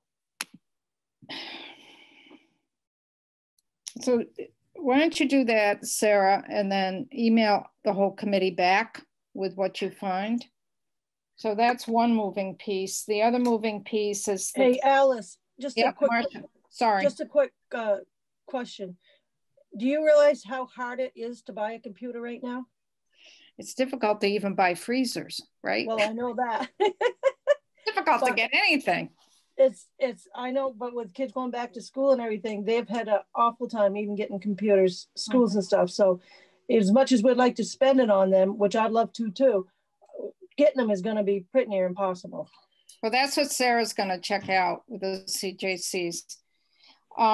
So our people, if we just look at the 350,000 appropriation for the domestic violence and the direct rentals, are we comfortable with putting in some language to allow those dollars to be moved between those 2 entities? I'm seeing nods, yes. So that's one given. Yeah. So then the other piece is we've got the scanners, temperature scanners, and then the heat map and the IT equipment. And Matt, you're wondering if the 760 is going to be enough for the temperature scanners. Should we also put in language to move that you would have the ability to move money between the 760 for the temperature scanners and the 700 that's targeted for Wi-Fi, heat mapping, and IT equipment? Would that help or not? It may, if there's going to be language potentially that goes in to move some of the rental assistance funding to the body scanner and heat scanner allocation, that whatever's moved may be sufficient. But again, to Representative Coffey's point, yeah, when we had first, and this is a very short turnaround, working with a couple of other DOCs who had recently acquired this equipment. I think Pennsylvania DOC was one we talked to, researched. The machines aren't all the same, and different facilities may have different needs. The ones that from those that we worked with to get some initial estimates of what these cost, they weren't quite the machines that we're looking at, so that was the cost difference. But I suspect that we probably, if there is more funding required in that 760,000, it's unlikely that it would be significant. It's not quite the word, because 100 or 200 is certainly a 1,000 is a significant amount, but I don't think it would be much beyond what the transfer from the rental assistance allocation to that would be. I don't know that we'd need to look at the IT funds or any others in terms of perhaps bolstering the amount for the body scanners. Though in terms of the short turnaround to spend these funds, it may be helpful to have language that did facilitate the transfer of funding with approval from one to the other. So you're thinking of transferring of funds between all of those three items, not just the 350 between the domestic violence and the housing rentals? I think at this point, what we kind of know for certain is that the Community Justice Center funding, that the full 363,000 wouldn't be utilized. I think similar for the rental assistance funding and not the batterer intervention piece, but the 200,000 that was initially allocated for the rental assistance. Those are funds that full 200,000 wouldn't be utilized for that. It really is a question of how much more could be added to the 150,000 for the domestic violence and batterer intervention programming that reasonably can be expended by December 30th. Mm-hmm. So Kurt? A question and a comment, that I just want to make sure the scanners that we're talking about, these are the same, I gather, as the one that we saw in Concord, New Hampshire, that is also will be used after this for drug scanning and things like that. That's correct. Yes, that's the intent of these. That during the pandemic, the major benefit is that there's no contact, and that would continue indefinitely beyond the pandemic. Okay. For things like drug scanning. Then can we establish just the priorities of these 3 or 5 items that we're talking about, and say, if there's money in this one, let's go for the top priority one, and if that can't be expended, go to the second priority one? Can we just do that and allow DOC to transfer the money as they want according to our priorities?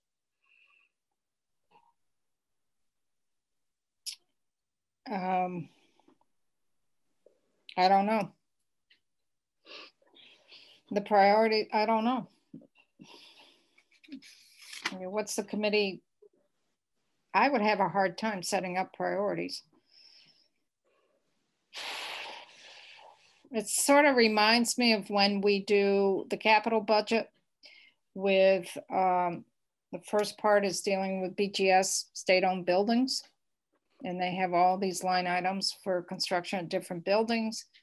And also within A&R, like Fish and Wildlife, they have all their individual parts, or we allow language for the department or the agency within their own purview there of those line items to move money around between those respective projects. So BGS can move money around in that section 1 of our bill that deals with those line items for projects, be it 120 State Street, be it 108 Cherry. We've given the authority for BGS to move money between those projects. That's how I'm sort of seeing this instead of prioritizing. Because I don't know if we could get agreement on prioritizing human needs over infrastructure and IT. What are the optics of that? Also, we don't have time right now. Yeah, I mean, I think we're this on a is real limited this is not the same regular process. session. Yeah. And I just wanted to add to the timing piece, and this might be a question for Matt, but if you set priorities and there's the December 30th deadline, and you're sort of focusing the money on one thing that ends up not being able to pan out by then, I don't know if that creates difficulty for DOC in trying to prioritize. I think it does. Like I said, we've done a lot. There's been a lot of work done on this, and a lot of conversations with all of the partners involved in this. It really does come down to the short timeline. I know we're just about 4 months away from not being able to spend these funds going forward. So that really becomes the difficulty here. Is that again, there's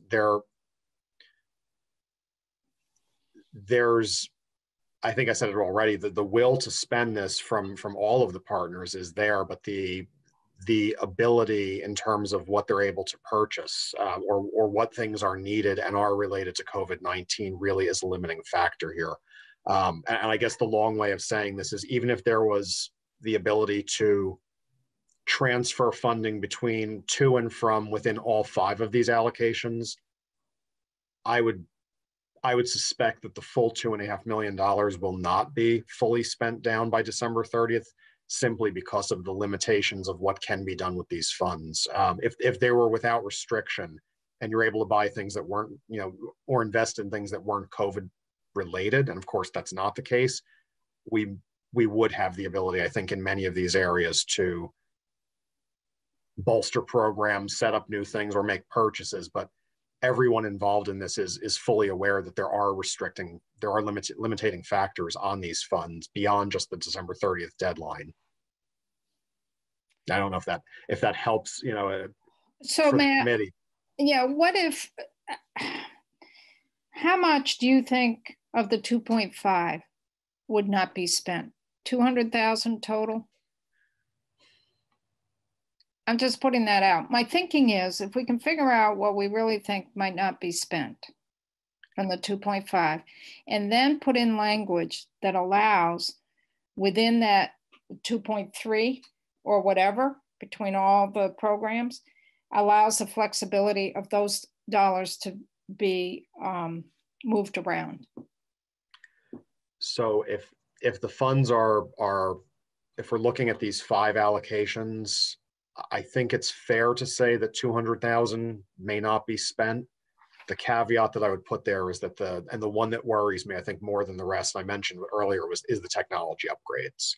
And it's simply because we can say we want to go forward with something, but if that thing or those things cannot be done, and there are some limitations we have in terms of the ability to get into facilities. If there's work that's needed to be done for the heat mapping, as an example, it may not be something that during the pandemic really can be done in the way that it could previously or at some future point.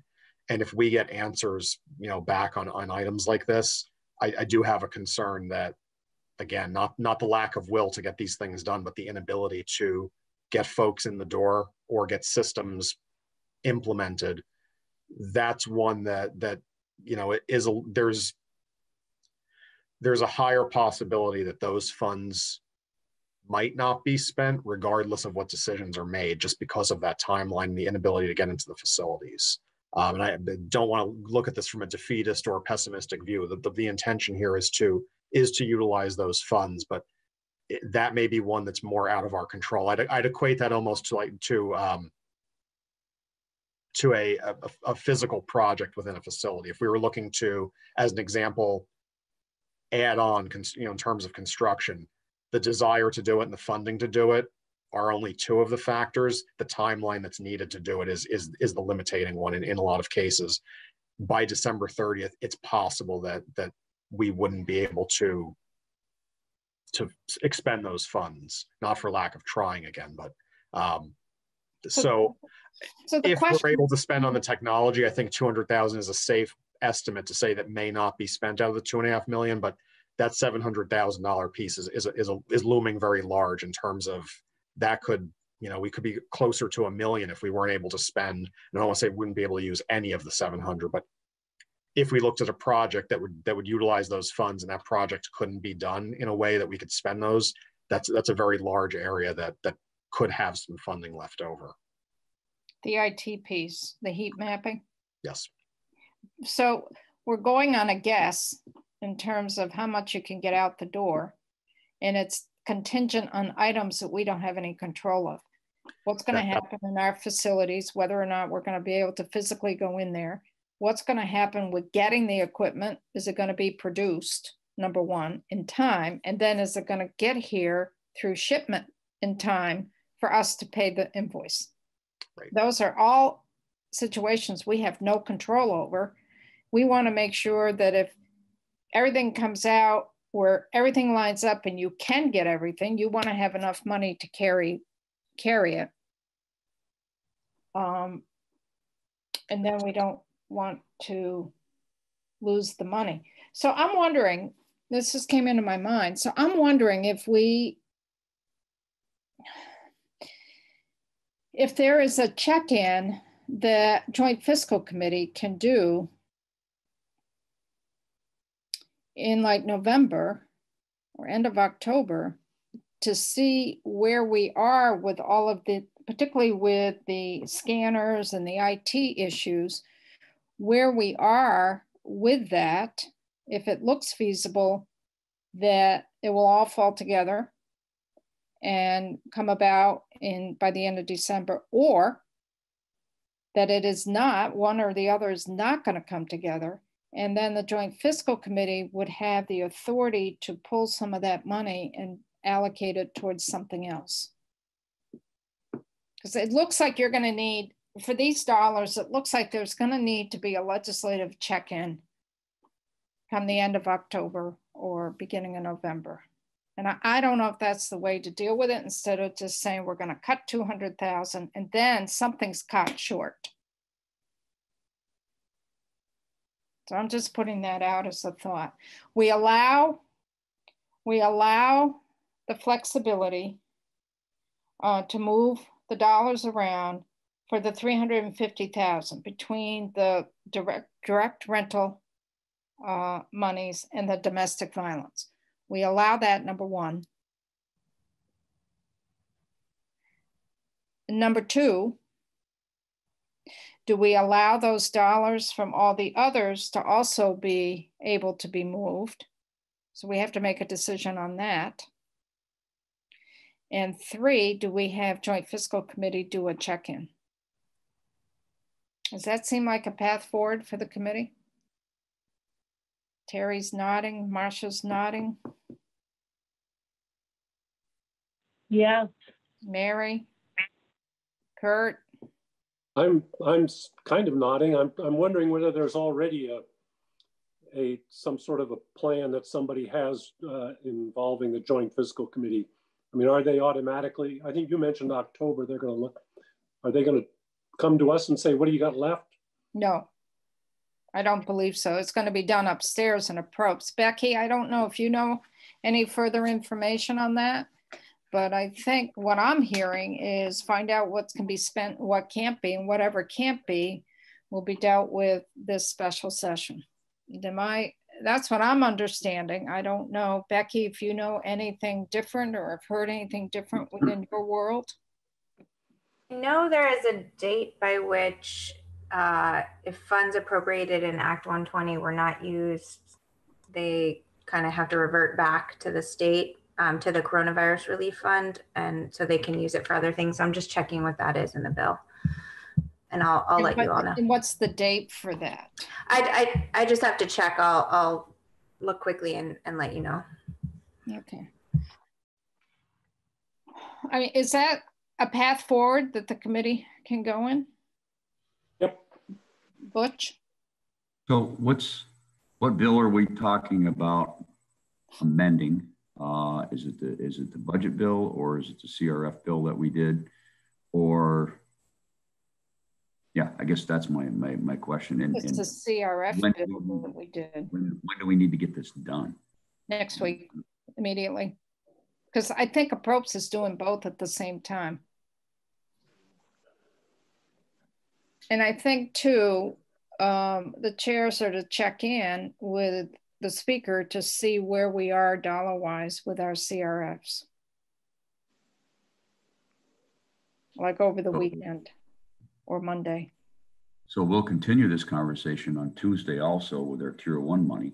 I know with the State House. For the State House, there's $1 million in there for that, plus or minus. 750. I think Yeah, it got cut to 750. It's a big number. So let's are people comfortable? I know we're comfortable with the 350,000 and allowing them to move money between the direct rental and domestic violence. I know we're comfortable with that. Are we comfortable with also allowing money to be moved between the temperature scanners, the heat map, IT items, and the CJCs? I see a no. I see no comment.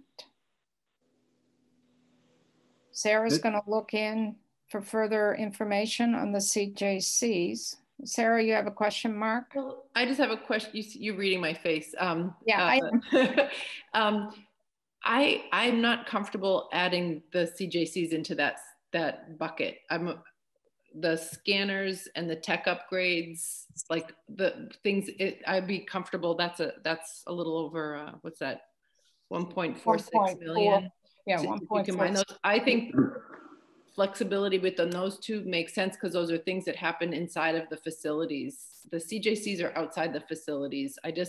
Before we get more info, I'll try to get this today if I can reconnect with Jill about. Okay, yeah. Kurt? I think we've established some items within DOC that can use CRF funds. And if with any of those DOC finds that they can't get it out at the time, they won't be able to use it, then they should transfer it to one that they can use it for. I mean, if the CJCs can't use it, I would rather we put it into the body scanners than to revert it back to joint fiscal and not use it at all for DOC purposes. Other folks?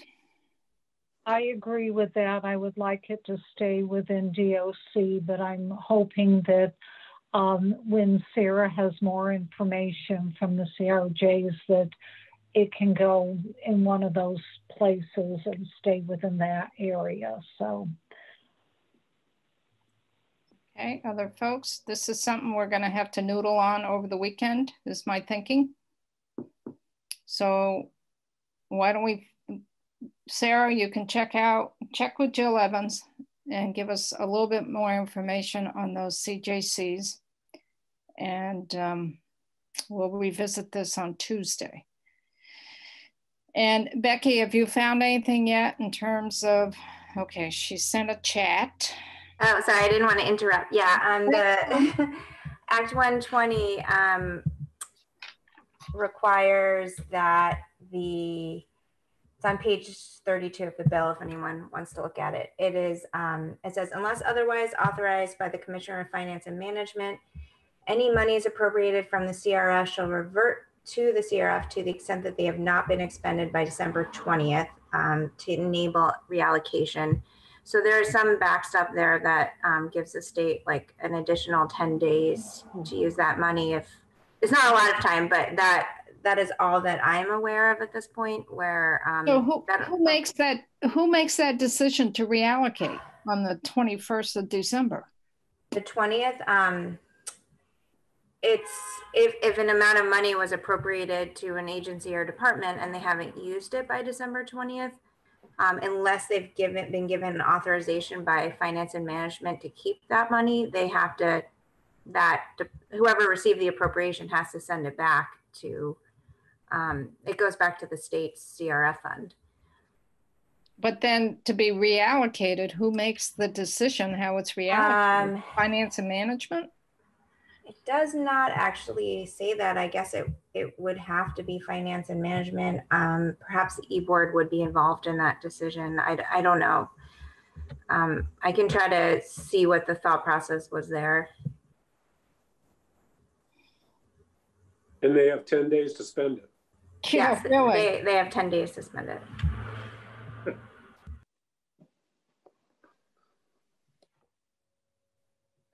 Well, you know, I'm going to have a conversation with the speaker over the weekend, and I'm going to bring this up and bring up the thought of having the Joint Fiscal Committee maybe weigh in at their October or November meeting. Does that make sense?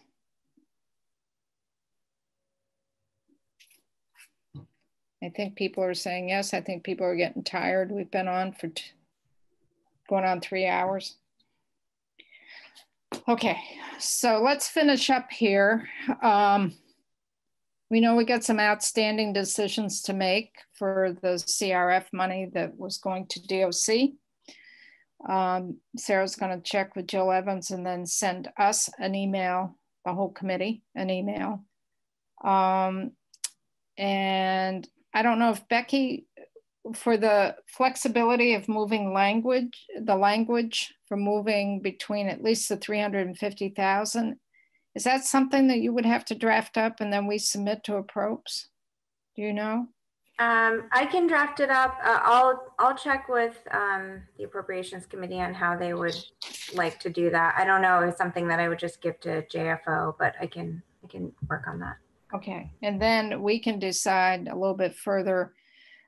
I don't think there's disagreement in moving money between the IT and the scanners. I think the issue is, do we also allow the money from the CJCs to also be moved at the same time? I think we've got to noodle that one over the weekend, let Sarah do her work and come back to us.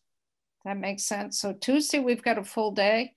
What I would plan on Tuesday, we're back at 8:30. I would plan on a little longer meeting than going to 10 o'clock. Because we're going to hear from Freeman, French, and Freeman. We have to figure out that the State House dollars that we put in on the CRF, and have a conversation on the thoughts that are in the Freeman, French, and Freeman, and the whole discussion about how we come back in January is going to be discussion that goes way beyond our committee. We're not going to be the driving force. We're going to be a committee that can give some information, but we're not going to be the ones that make the final decision on what it looks like. But we will give our recommendation, whatever that may be. And there's higher powers up there that will end up making those final decisions. But we need to do our due diligence because we may come up with something that hasn't been thought about, or a hybrid of something. I have a quick question for Matt, if we're just to quickly, the term heat map in this case, I'm not sure how it's used. What does that mean? So this would be, and my IT understanding isn't, I have a limited IT understanding. There's folks that deal with this a lot more than I do. My understanding of the heat mapping is that this would be, if you're putting wireless access points, if you're putting Wi-Fi in your home, because homes aren't built of the same materials that the correctional facilities are. Typically, you can put a router. You can put a router and it'll go through the walls and things. The heat mapping effectively is analyzing, and to some cases, I think even X-raying those walls to understand what's in them, and if a signal would pass through those walls. They basically have to go through, the folks that do this, and assess an entire facility. And the process of that is a lengthy one, and an expensive one. That's fine. I wasn't sure whether it was referring to a statistical heat map or a technology heat map, and it's a technology heat map for Wi-Fi. That's fine. Thank you. Sure. Okay, anything else before we finish up and finish our work for today in the committee? Okay. If not, thank you folks for listening in or watching us, and we will be back as a committee on Tuesday morning at 8:30 to go over the space study from Freeman, French, and Freeman to look at how to bring the legislature back to in-person work come January, we hope. And we are back on the floor this afternoon at 2 o'clock. So thank you all for listening in.